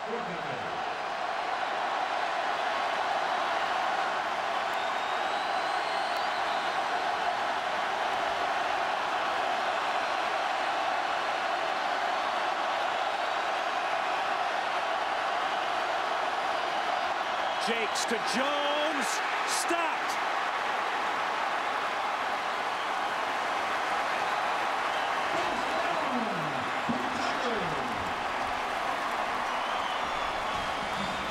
And LSU will take over on downs. You see it time and again. When you have an opportunity to make a play, you got to make it. And that third down play was it. If they were going to score, that was the play. And now the momentum swings back to the Tigers with a big fourth down stop. A couple of cracks at the end zone, and LSU's defense holds.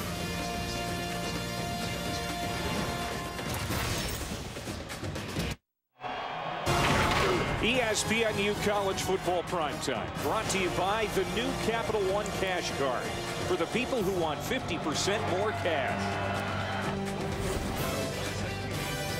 LSU's defense, third in the nation in total D. They just showed why on that last series for Western Kentucky, holding the Hilltoppers out of the end zone. They have held opponents without a touchdown in 29 of 38 quarters this year. They take over on downs after the stand. And Jordan Jefferson will plunge ahead for a yard just to get a little more breathing room away from that goal line. John Chavis really has a masterful defense this year. Oh, he certainly does. I mean, you combine the talent that they have here at LSU with the experience that that John Chavis has had in the SEC, being at Tennessee and now coming over to LSU. He's one of the smartest defensive coordinators in the business, and you see the adjustments that they've made. Second half, it's been tough on the Hilltoppers to move the football. Looking at a long field here now for the LSU offense. 2nd and 9. Jefferson away from center, hands off to Michael Ford. He'll be hit after a short game. Quanterra Smith there, the defensive end, and a couple of other Hilltoppers combining it on the tackle. A gain of 2, so 3rd down and 7 for LSU.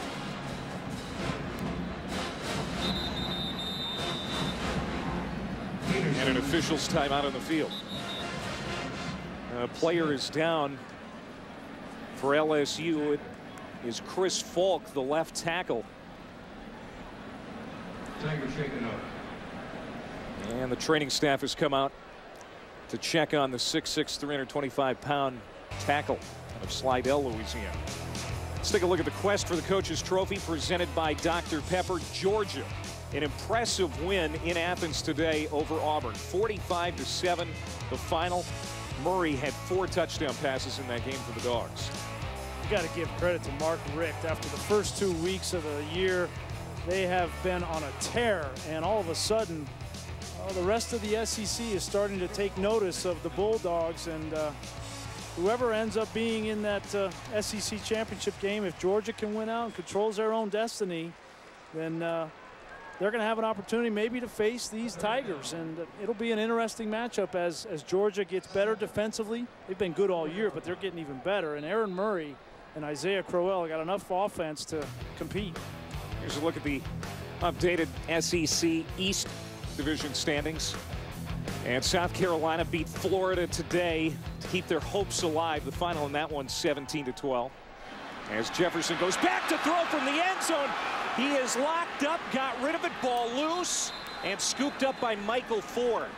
That is going to be ruled incomplete, but there's a penalty flag down. Yeah, they're going to rule this an incomplete pass with an intentional grounding, which would be a safety.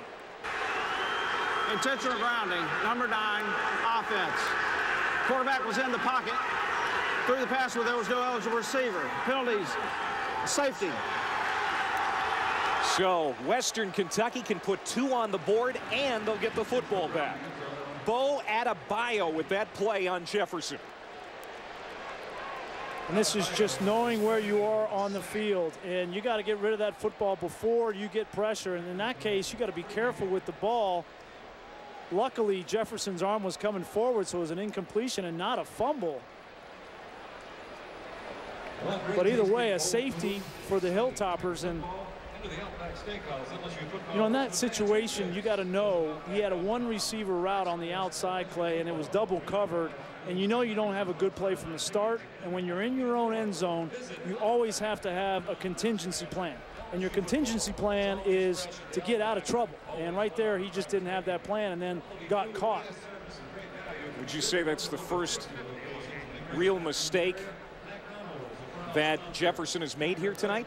Well, I think it's the first time he's got caught not knowing what to do in the situation. And if you go back and we'll take a look at it, you're going to see he's got his receiver down here. He's going to run a fly route, and there's double coverage over the top, 1 receiver route, and you got to know that at the quarterback position. And when they roll over the top, you know you can't throw that ball. So right now, throw it out of bounds and do it quickly. And that's just being prepared at the quarterback position, knowing that you got a bad play. Bo Adebayo getting the start in this game for Western Kentucky because the starting defensive end Jared Clendenin out this week with a broken foot, and he comes up with a big play here in Baton Rouge to make this game 21-9, and the Hilltoppers are going to get the ball back after the free kick. And you got to put a little bit of that on the play caller as well. You know, having a 1 receiver route with your quarterback taking a 7-step drop in your own end zone, that's a tough position to put your quarterback in. Hairston kicks it off from the 20. Andrews with a great return last time. Comes to the near side on this return and gets it out to the 31-yard line. ESPN, the home court of college hoops.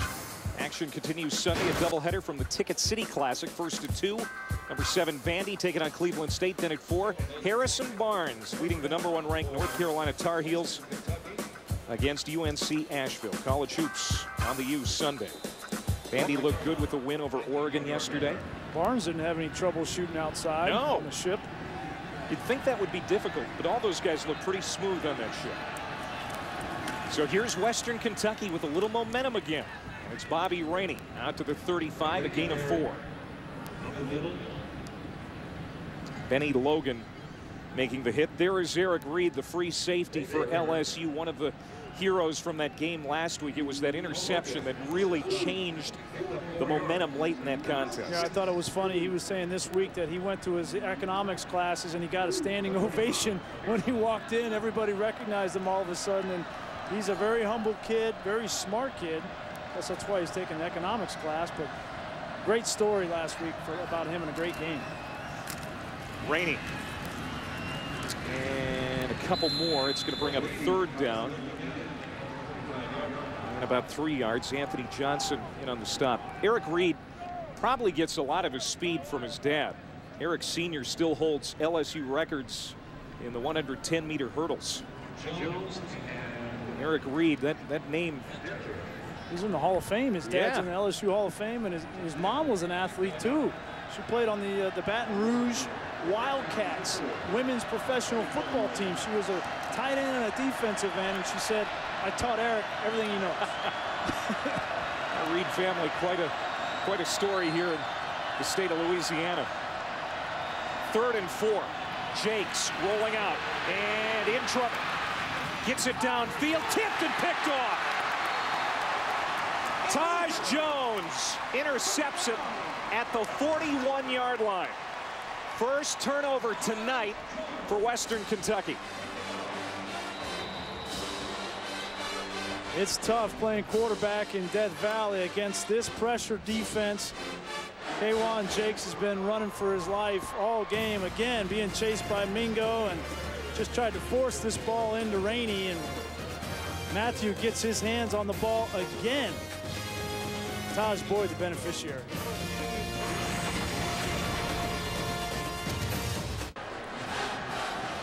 After the Taj Jones interception, LSU taking over at the 42 of Western Kentucky, leading 21-9 here late in the 3rd quarter. Here's a look at the BCS standings and some updated scores on this board as well. Oregon has just scored to take a 21-9 lead on number 4 Stanford. Alabama leading 7-0 at Mississippi State. That game is at halftime. Oklahoma State a big winner today. Kenny Hilliard in the backfield for LSU. He'll take it on the pitch and hit in the backfield and dumped at the 45-yard line by Ben Duval, the weak side linebacker, a loss of 3. Well, sudden change defense, you get a turnover, and right now he's going to come through the A gap right in between the guard and the center, and he just gets lost in there. The offensive line for LSU does not account for Ben Duval, and tackle for loss brings up a 2nd and 13. That was the first turnover tonight for Western Kentucky, and now LSU trying to make him pay. Alfred Blue checks in the backfield. He's number 4. And he'll get it on a delayed handoff, and look at the room. Alfred Blue going to the end zone. Touchdown Tigers. A 45-yard gallop.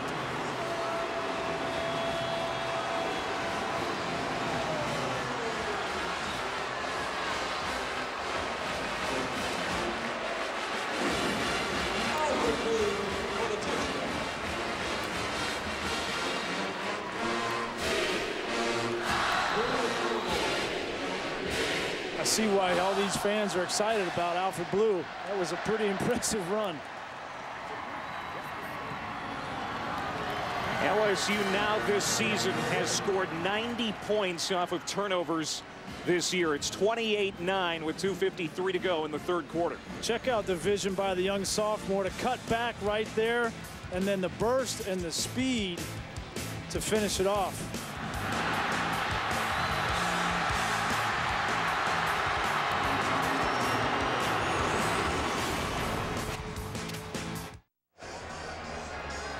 Alfred Blue with the touchdown run of 45 yards. Believe it or not, Brian, the longest run by an LSU running back for a touchdown this year was a 45-yard touchdown run. Wow. And now this crowd breathing a little easier. It was a little too close for comfort there for quite a while, but now here late in the 3rd quarter, it's 28-9. Starting to get their bounce back a little bit. On homecoming night, the worst thing that could have happened here in Baton Rouge is lose to Western Kentucky. after that big win over Alabama. I mean, there's still a quarter and 3 minutes to go, but certainly things look a lot better for LSU right now. James Hairston with the kick into the end zone. Andrews is going to bring it out. He's been pretty impressive, I should say, in the return game tonight, and gets it to the 25. Let's go back and take a look at the vision of young Alfred Blue. And if you stop it right here, look at his vision right here. Look at his eyes, and then look at what he's looking at over here. He sees this. That's not easy to see all the time as a back, and that's just something that you have naturally. And then Alfred Blue's got the ability to make everybody eat his dust there on the back end. I can't get over how quick he is for how big he is. Yeah. He's almost as big as a lot of fullbacks. There's Bobby Rainey with a big run of his own. Out to the 40-yard line. Reed the tackle. It's a gain of 14 for Bobby Rainey. He now has 19 carries for 67 yards. Again, coming in as the nation's 4th leading rusher. Averages 130 yards per game, but he's facing a defense unlike any he has seen so far this year. And I think, honestly, Clay, I think he's earned the respect of this defense with the way that he's played tonight, both running the ball, catching the ball out of the backfield, and at the end of the day, that's pretty much all you can ask for, is to gain the respect of the guys you're playing against. Runs right into the teeth of that front. Jones, who made that interception moments ago, makes the tackle here. A lot of pressure on K'Wan Jakes. Yeah, and this is the calling card of John Chavis and LSU defensively. Edge pressure with Brooks and Matthew, and these defensive ends, they are relentless. They cycle in 8, 9 guys within the course of the game, and they just continue to pressure you, and the result are turnovers. And that's why coming into this game, they were plus 15 in the turnover margin, which was 2nd in the country. It's because of their ability to get to the quarterback. 2nd and 9 for Western Kentucky. Rainey finds some room out on the near side, gets to the 45-yard line, and then he's pulled down by Reed after a gain of 6. So 3rd down and manageable coming up for the Hilltoppers. I think in the beginning of this game, you didn't see a whole lot of pressure from LSU defensively, and we heard Coach Miles at halftime talk about we need some more urgency. We need to play with some more passion, and this second half, this team has played with more passion, more energy, and more attention to detail and getting to the quarterback defensively. Under a minute to go here in the quarter. 3rd down and 3. Western Kentucky 6 of 14 tonight on 3rd down. Jakes gets away from a sack, but not that time. Pulled down by Mingo. 2nd on the team in sacks for LSU. He drops Jakes for a loss of 9. Well, I'm not sure how Jakes got out of this, or how Ryan Baker, the linebacker 22, was unblocked and had a free shot. He didn't wrap up, just tried to hit the quarterback. And then Mingo, one thing about Mingo that you know is that his motor is high, and he's not going to give up on any play. And you see his speed. He can run down any quarterback in college football. He's that fast. Matthew, nifty return, and gets it to the 30-yard line. Ball comes loose, but they're going to mark it down. All right, let's go to the studio for an update with Anish Shroff. Clay, Oregon and Stanford, the Cardinal unbeaten. They haven't lost since losing to Oregon last year, but on 4th down, Darren Thomas of the Ducks finds DeAnthony Thomas. There's that Oregon speed. Ducks go up 22-7, 22-9. Stanford just scored, so it's 22-15 now. All right, Anish, thank you very much. Those injuries coming back to hurt Stanford. I mean, all those guys that they had hurt. Both tight ends were banged up. Alfred Blue. What a powerful runner. It appeared that he was tripped up at about the 32-yard line. Turned it into a good run. Penalty marker down.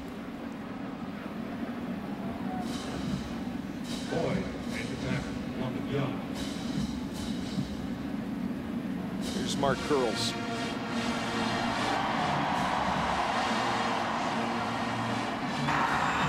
personal foul, face mask, number 17 defense, away from the play. That's a 15-yard penalty added to the end of the run. First down. And C.J. Odom, the middle linebacker, a transfer from the Miami Hurricanes, who pulled on the face mask. And that's the end of the third quarter. LSU has opened up a 28-9 lead. A goal line stand in the quarter for LSU. And a couple of touchdowns. And LSU feeling a lot better going to the fourth.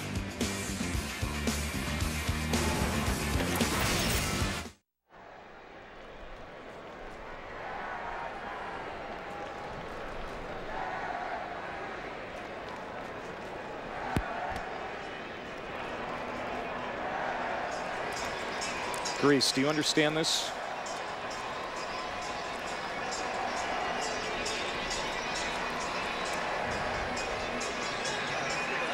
There's Jordan Jefferson, who has had a pretty good night tonight in his first start of the year. 7 for 12, 148 yards passing and a touchdown. He's also run for 20 yards. Question is, has he done enough tonight to warrant a start next week and the week after that? And where does this team go? Does it go with Jordan Jefferson? We haven't seen Jarrett Lee at all tonight. And where do we go from here? Where does Les Miles go from here? And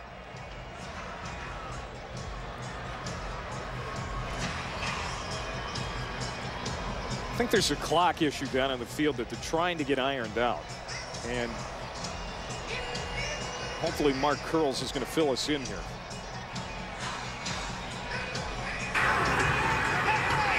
The foul on the last play was a live ball foul. By rule, the period must be extended for one on-time down. We'll play one play. It will be the last play of the third period. There you have it. yeah, the personal foul call on C.J. Odom on the last play, the last run. So we'll have another down. There's Willie Taggart, second-year head coach at Western Kentucky. Even though this is starting to get away from the Hilltoppers, he's got to feel pretty good by the way his team's played tonight. Jefferson under center, Michael Ford in the backfield. One untimed down to end the third quarter. LSU looking big. Jefferson in trouble now. Throws it downfield, has a man caught at the 16. Jarvis Landry makes the catch. And that's how the third quarter will end. That is the end of the third period. Tried to get to the head of man wide open down the middle of the field there, but the safety comes over, so Jordan Jefferson doesn't panic, uses his feet, extends the play, and then gives an opportunity. Look at the arm strength to get that ball downfield. That's a tremendous play by Jordan Jefferson, and a big reason why I think he's the quarterback for this team going forward. When he can extend plays and make plays downfield, good things happen for the LSU Tigers. There's Landry, number 80, mostly a special teams player, but this is a 21-yard reception. Put LSU in good shape to start the fourth quarter. That's the thing about this team. It is so deep. They got a lot of players at the skill positions on offense and defense, but you know, the one question coming into this game, we led with it, was the quarterback. And now that and granted, this is Western Kentucky, and Jordan Jefferson has looked good tonight. He's going to need to put another good couple of weeks together. You know, they still have to play Arkansas at the end of the year. You know, next week they go to Ole Miss. But you know, I don't think I can recall a national championship team ever making a quarterback change in the middle of the year. And I can't remember a national championship team ever having two quarterbacks. I mean, 2006 Chris Leak, and then you mixed in, sprinkled in a little bit of Tim Tebow, but that wasn't a heavy diet. So the LSU Tigers are trying to do something this year that I don't remember ever being done before, at least in the modern era. And see if they can do it. Les Miles said we'd probably see Jarrett Lee tonight, but we haven't yet.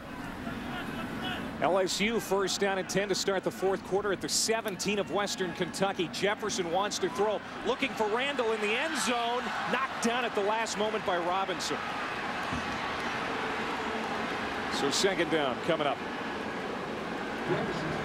And you almost get the sense that with the way that they've been calling plays tonight in aggressive fashion, throwing the ball down the field, especially to Ruben Randall, that they wanted to make a statement. They wanted to set this game up to have an explosion offensively throwing the football. Normally in this situation, if they're playing an SEC team 1st and 10 at the 18, they're going to run the ball, pound it with their running game. But I think they're trying to open things up a little bit, get confidence in their passing game.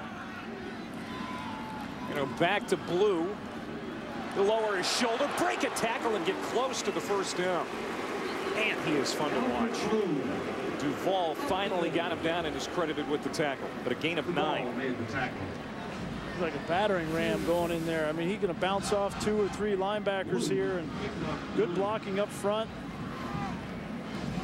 First guy doesn't normally bring these LSU tailbacks down, and that's a good thing to have. And at 102 yards on just 5 carries tonight for Blue. He'll get it again. First down, and he flips inside the 5. So first down and goal to go for LSU. LSU in the red zone this year. 26 consecutive scores. Coming into the game, leading the SEC, 2nd in the nation in red zone conversions. They get inside here and they don't mess up very often.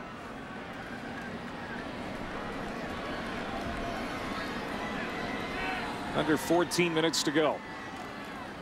And they go back to Blue on the pitch. Did he get it in? You bet. Touchdown Tigers.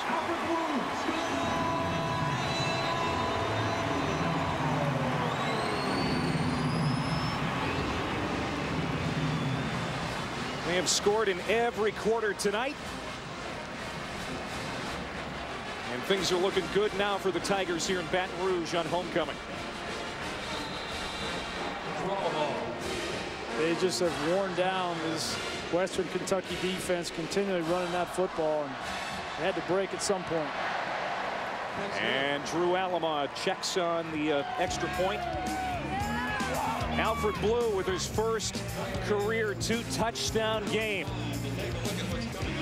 And the Tigers now lead at 35-9 here in Baton Rouge.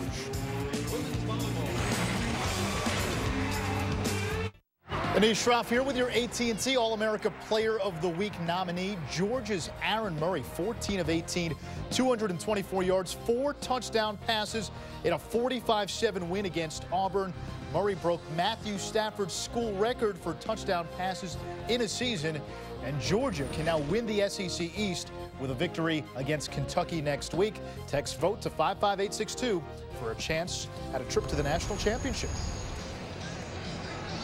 All right, Anish, thank you very much. It's 35-9 here, 13:52 to go. Now, if it is Georgia, Brian, that wins the SEC East and LSU presumably goes on to represent the West, how does that matchup look for these Tigers? Well, I mean, Aaron Murray, as you saw, 4 touchdowns. He is gaining confidence. Georgia's defensively, they are good. I mean, they're a top 10 defense in the country, so I don't think that they are the level of the LSU Tigers, but I think they'll give them a good game. This game tonight with Western Kentucky was 14-7 at the half, but now LSU has opened it up. Antonio Andrews, just a short return on a short kick. And they'll have it at about the 27-yard line.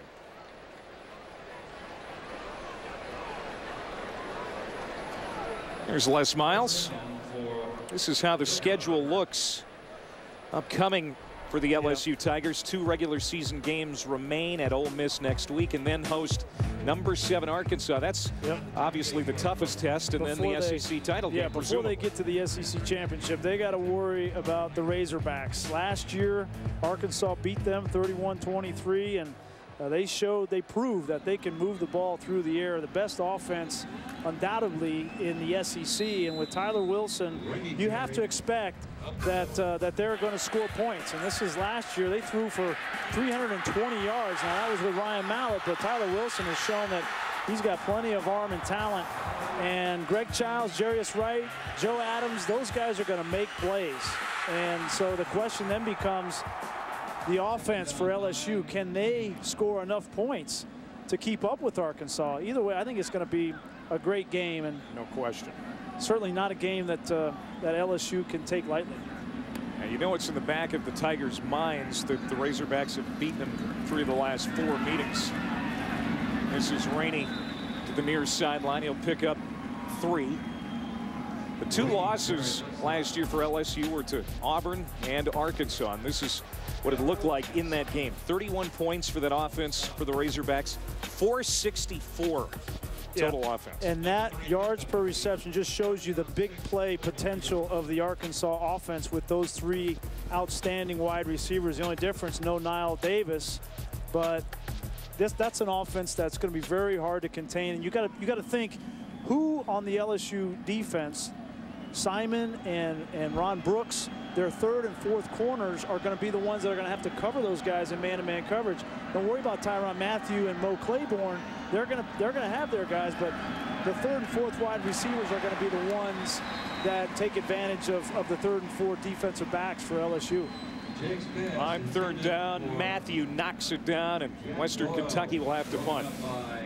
He's just got an uncanny ability when he comes off the edge. When he is not able to get there, he gets his hands up better than anybody I've seen in college football. It kind of reminds me of a guy I played with in the National Football League, and Rondé Barber, who was so good off the edge. He could read blocking schemes and he could get to the quarterback, but when he didn't get there, he could always get his hands up and get his hands on the football. Is he big enough to play in the NFL in the secondary? It'd be tough for him to play at the corner position strictly. You know, 2 guys come to mind when I think about it. One is Antoine Winfield at Minnesota, the corner who's very physical. And then Rondé is the other one. But Tyrann Mathieu, do not count him out because he's just feisty.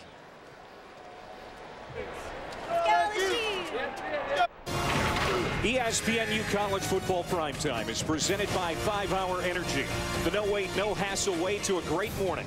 Visit 5hourenergy.com. And in part by Travelers, insurance for auto, home, and business.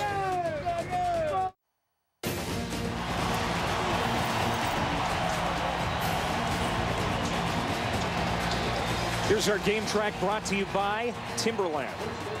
35-9 LSU with 12 minutes to go in the 4th quarter. Great game for Jordan Jefferson in his first start of the season. 168 passing yards and a touchdown. Alfred Blue, a couple of touchdown runs, the most runs by an LSU running back this season. But now Jared Lee is in the game at quarterback. And he got a warm reception from the faithfuls that are still here at Tiger Stadium. It's good to see after a tough game last week. Nice to see them give him a hand as he came in. He's going to throw on 1st down. Incomplete. Penalty marker down. That was intended for Jarvis Landry. Holding, number 88, offense. Half the distance to the goal. Replay 1st down. That's on Chase Claymaw, the tight end. Now, last week played just 11 snaps against Alabama, threw 2 straight interceptions. They need to get him back to the way he played the first 8 weeks because he was pretty good. They're going to need his confidence down the stretch because he's got a pretty good arm. Yeah. You know, I don't necessarily agree that they're going to need him down the stretch. That's just my opinion. All right. But you know, he played outstanding the beginning part of the year. Had 13 touchdowns and 1 interception, and then last week was just a nightmare. Good run for Michael Ford. And so that yardage back, a gain of 13. But Alabama makes a lot of guys look bad, and certainly he made some bad. These 2 interceptions were bad decisions. And the most disheartening thing about these 2 throws was it showed that he got rattled a little bit, and that's not a good thing as a quarterback in the SEC. And they need him to settle down, hit the reset button, and find some more rhythm in case something happens to Jordan Jefferson. Michael Ford, great effort. 32-yard line. That's tough when you throw 2 interceptions in the game of the century and you don't have a chance to go back out and redeem yourself. And, you know, if you play quarterback long enough, you're going to have bad days. You're going to have bad throws. You just hope that you have a chance to go back out and redeem yourself. And so right now, this is an important drive for Jarrett Lee. He's had a roller coaster career here at LSU. As they go back to Ford, cuts back, and he's going to be close to a first down. Remember his redshirt freshman year when he was the starter in 2008. He went 4-4 that year, threw some bad interceptions, and 16 of them. Yeah, and he was relegated to the bench until this year. Yeah, he had one start the next 2 years, and then all of a sudden, you know, Jordan Jefferson's supposed to start this year, and then they have the off-the-field incident, and now Jarrett Lee, you got to take over. And he stepped up, and he manned up, and he played well. So give him credit, a lot of credit for where LSU is right now. Hey, he runs the option here, almost like Jordan Jefferson does, and looked pretty good on it. It's a first down, a gain of 9. A little role reversal here. Not known for being fleet of foot, but read it well. Took the hit, pitched it. He'll try to get a little tough time getting up. Just take a seat. The relationship between Lee and Jefferson has been interesting this week, too. We talked to the coaches about it. Those guys get along pretty good. Very much cheer each other on. Lee looks left, comes back right, deep ball. Odell Beckham, the intended receiver, and knocked down. Great coverage by Robinson, the corner. That ball was underthrown a bit. Well, Beckham's got good speed, and you're right. That if this ball is further down the field and outside, he may have a touchdown, but that's better coverage by Tyree Robinson. Just credit him with a good defensive play. You know, the thing I thought was interesting that Les Miles said this week was that the one good thing, neither one of these quarterbacks is solely responsible for where LSU is right now. And so I think they'll have that humble attitude of how can I help the team? It's about the team first, and I thought that was interesting. Lee steps up. He's got the first down and gets to the 35, a gain of 15. Allison. Guys, while we did talk to the coaches and they commended both Lee and Jefferson for how mature they've been with the situation, I will say watching them on the sidelines, I did not see a lot of interaction or a lot of conversation between the two guys. We know, of course, they are such big competitors, but not a whole lot of conversation between the two tonight. What do you make of that? Well, it's a tough situation because Jarrett Lee, he wanted to be the guy all year, and last week it was tough. And this is a Corvette. Make no mistake. This is a Corvette, this LSU team. And one of those two guys was going to get the keys to the Corvette. And right now, it looks like everything's swinging in Jordan Jefferson's favor. And so that's not easy for Jarrett Lee to accept. But he's a team player, and I think that he'll do the right things and say the right things the remainder of the year. LSU had only 3 turnovers all year before those 2 picks he threw in Tuscaloosa last week. That still amazes me how great they have been protecting the football.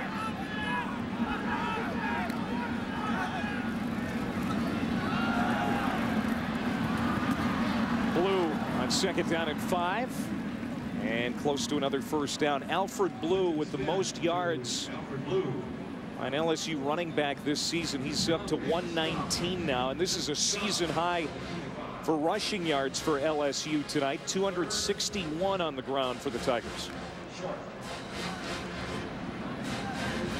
They've completely changed their rhythm here and their play calling. They're going no huddle, hurry up. They're looking to the sideline. They're running the option. Completely different. Michael Ford. He's got the first down, and he's down to the 20.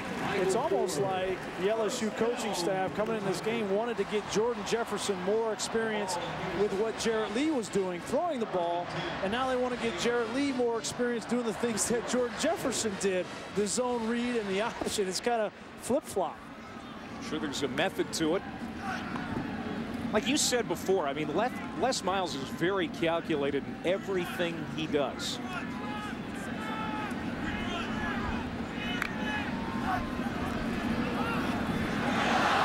That was thrown to James Wright, but Wright wasn't even aware that it was coming his way. Incomplete. Yeah, just a miscommunication there. Sometimes you have a little pop pass off of that zone read and just not on the same page. You'll see him at the left side of your screen. And Jarrett Lee reads it, but Jarius Wright doesn't. It's hard to tell who's at fault there, but not on the same page. So 2nd and 10. Lee on the field tonight for the first time. Did not start for the first time this season. Out of the gun. That is complete. And it is Travis Dixon with the catch. This could be very close to a first down.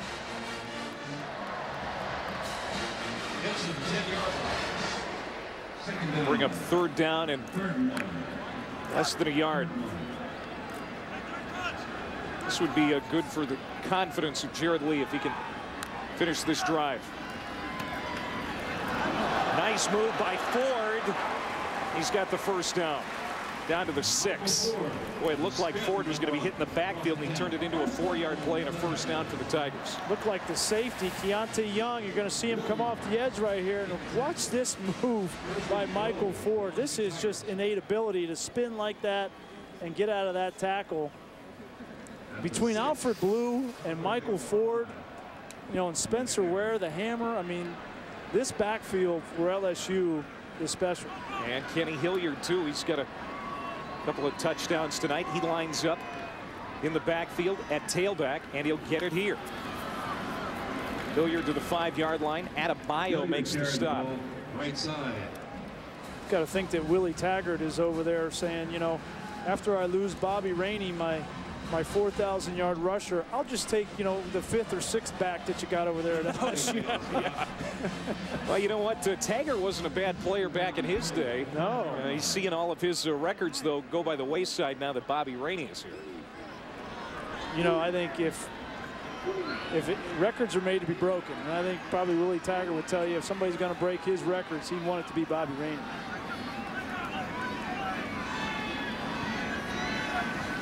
Terrence McGee in the game now. There's a pass to Kadron Boone for a touchdown. And Jarrett Lee gets the Tigers in the end zone. 14th touchdown pass of the year for Jarrett Lee. And that's got to feel good after a disappointing week last week in Tuscaloosa.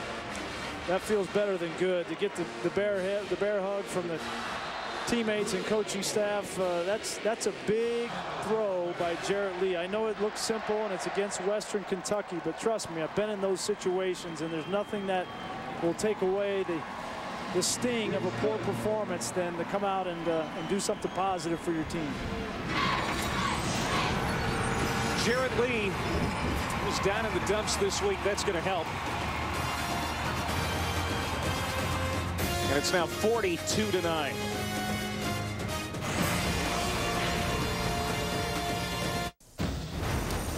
Nevada's only loss a year ago was to Hawaii. Tonight, the Wolfpack out for revenge against the Warriors. Hawaii and Nevada from Reno. Coming up next on ESPNU. All right, Anish, looking forward to it. There's 5:45 to go here in Baton Rouge. Well, it was a tight game for a while, but now Les Miles and LSU has a very comfortable 42-9 lead. Since that safety, 3 drives, 3 touchdowns for the Tigers. They've straightened things out, and it's going to end up being lopsided as it was predicted to be. But boy, you got to tip your hat to Western Kentucky's effort here tonight. Trailed by just 7 at the half. Tyree Robinson from the 12-yard line. And taken down short of the 35. College basketball is back. And Monday night, ESPNU delivers 3 games for you. Manhattan and number 5 Syracuse, Detroit and Notre Dame, Fresno State and Stanford set to come your way. It's Monday night here on ESPNU. Jarrett Lee capping that drive. 14 plays, 82 yards, and 6:15. Didn't get the start tonight. Les Miles wanted to get his confidence back up. That certainly should help.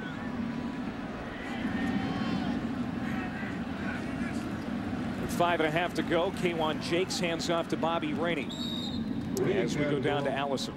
Clay, you'll remember last week going into that Alabama game, LSU's message from Les Miles was to bring the wood, and they certainly did that, beating Alabama. He wanted them to take the approach of a batter. He said everybody will get their chance to swing, but when you do, you have to be smart, you have to be poised, and you have to go in there and hit a home run. Well, they certainly did, and so he rewarded them after the game. Each one of the guys had in their locker room a miniature bat by the athletic trainer Jack Marucci's bat-making company. It said, "I am committed to bring the wood."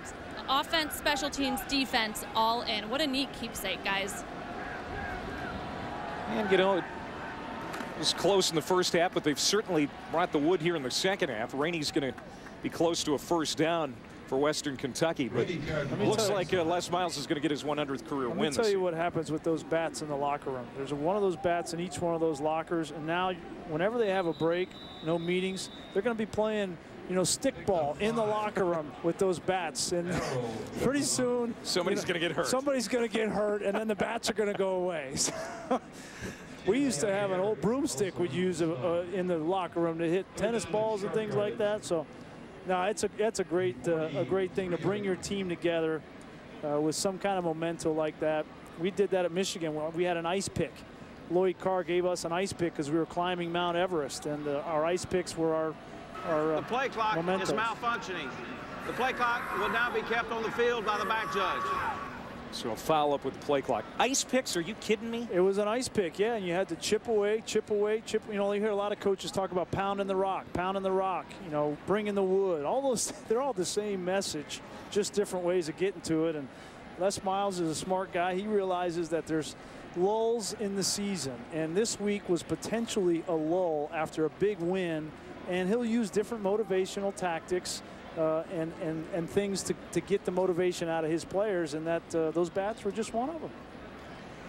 Yeah, that's a good one. Hand a bunch of 18 and 22-year-olds ice picks, and nothing bad's gonna happen. Hey, it worked. We didn't lose that year, so it worked. Now they're keeping the play clock down on the field. A 3rd and 1 now for Western Kentucky here.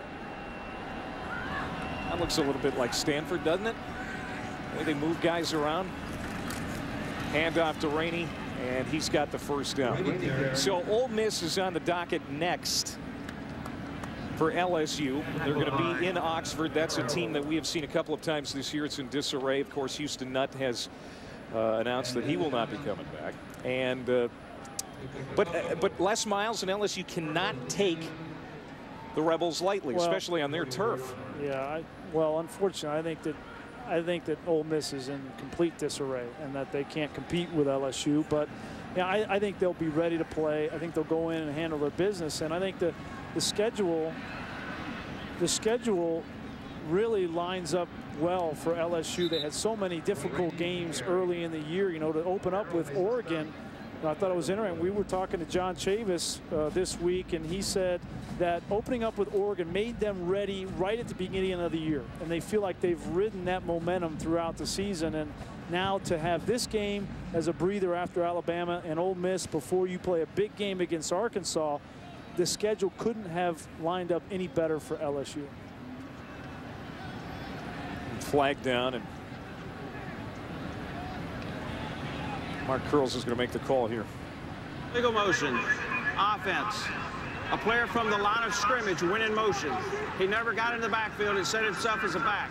5 yards from the previous spot, replay first down. Willie Taggart said that the goals tonight were modest ones against the #1 team in the land.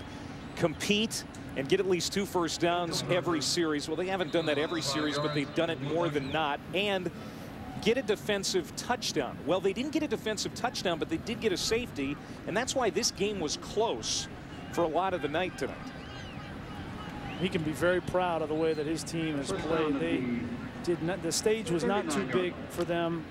Guys didn't have big eyes coming into this environment, and they still have a lot to play for in this season, and this season has been a big success for them. Turnaround, really. Bobby Rainey gets loose. Stiff arm. And he gets into LSU territory. LSU crowd that's still here wanting a face mask, but no flag. Thurl Simon run him out of bounds, a gain of 13.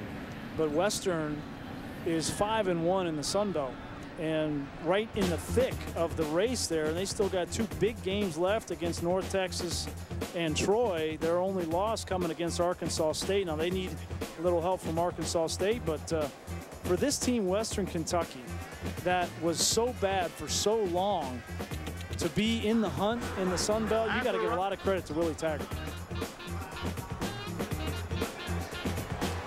They're actually going to give a personal foul on LSU. It's Thurl Simon. 15 yards for that ball. Personal foul. And so Western Kentucky's going to have great field position now with 3 minutes to go. They're going to spot it at the 33-yard line. Here's the penalty on Simon. That was a late push there. Real late.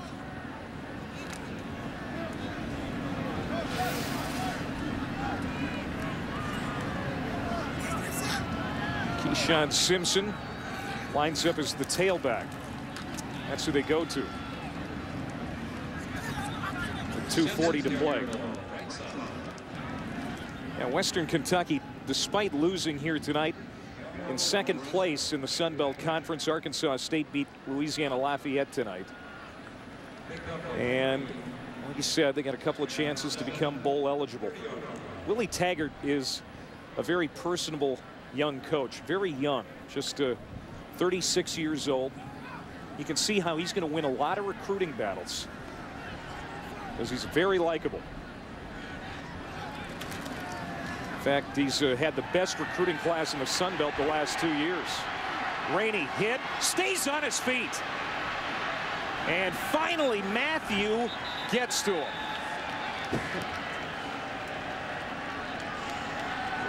A loss of 17 as the Honey Badger gets to him. What effort by Bobby Rainey here. This was a design pass. He wanted to throw the ball back, but there's nobody there, and he breaks 4 tackles here. And Bobby Rainey will be one tired man after this game. He has been all over this field, and he is a one-man show for the Hilltoppers, and you got to love the effort that he's shown. And frankly, Willie Taggart continuing to play his best player down 42-9 in this game with 2 big games coming up in his conference. Despite what Willie's mom recommended. There's Andrews on the screen, and he's out at the 36. Matthew again in on the play with 1:47 to go. Alfred Blue was very good tonight. He is listed as the number 3 running back for LSU, but any one of those guys is a starter just about anywhere in the country. He's our Wrangler 5-star player of the game, 121 on the ground. That's a season high for LSU running backs, and 2 touchdowns. We've said it several times how deep they are at that position and how young. 3 sophomores and a true freshman. Yep. And if Alfred Blue and Michael Ford keep playing like they did tonight, they may not make it to their 4th year. Jakes, incomplete. Rico Brown, the intended receiver. First down. And LSU takes over on downs. 42-9 LSU, the number 1 team in the country, is going to go to 10-0 for the first time since 1958. Already underway in Reno, Nevada, and Hawaii. The Wolfpack 3-0 in the WAC. We'll get you to this game when LSU and Western Kentucky goes final. But for now, back to Clay Matvick in Baton Rouge.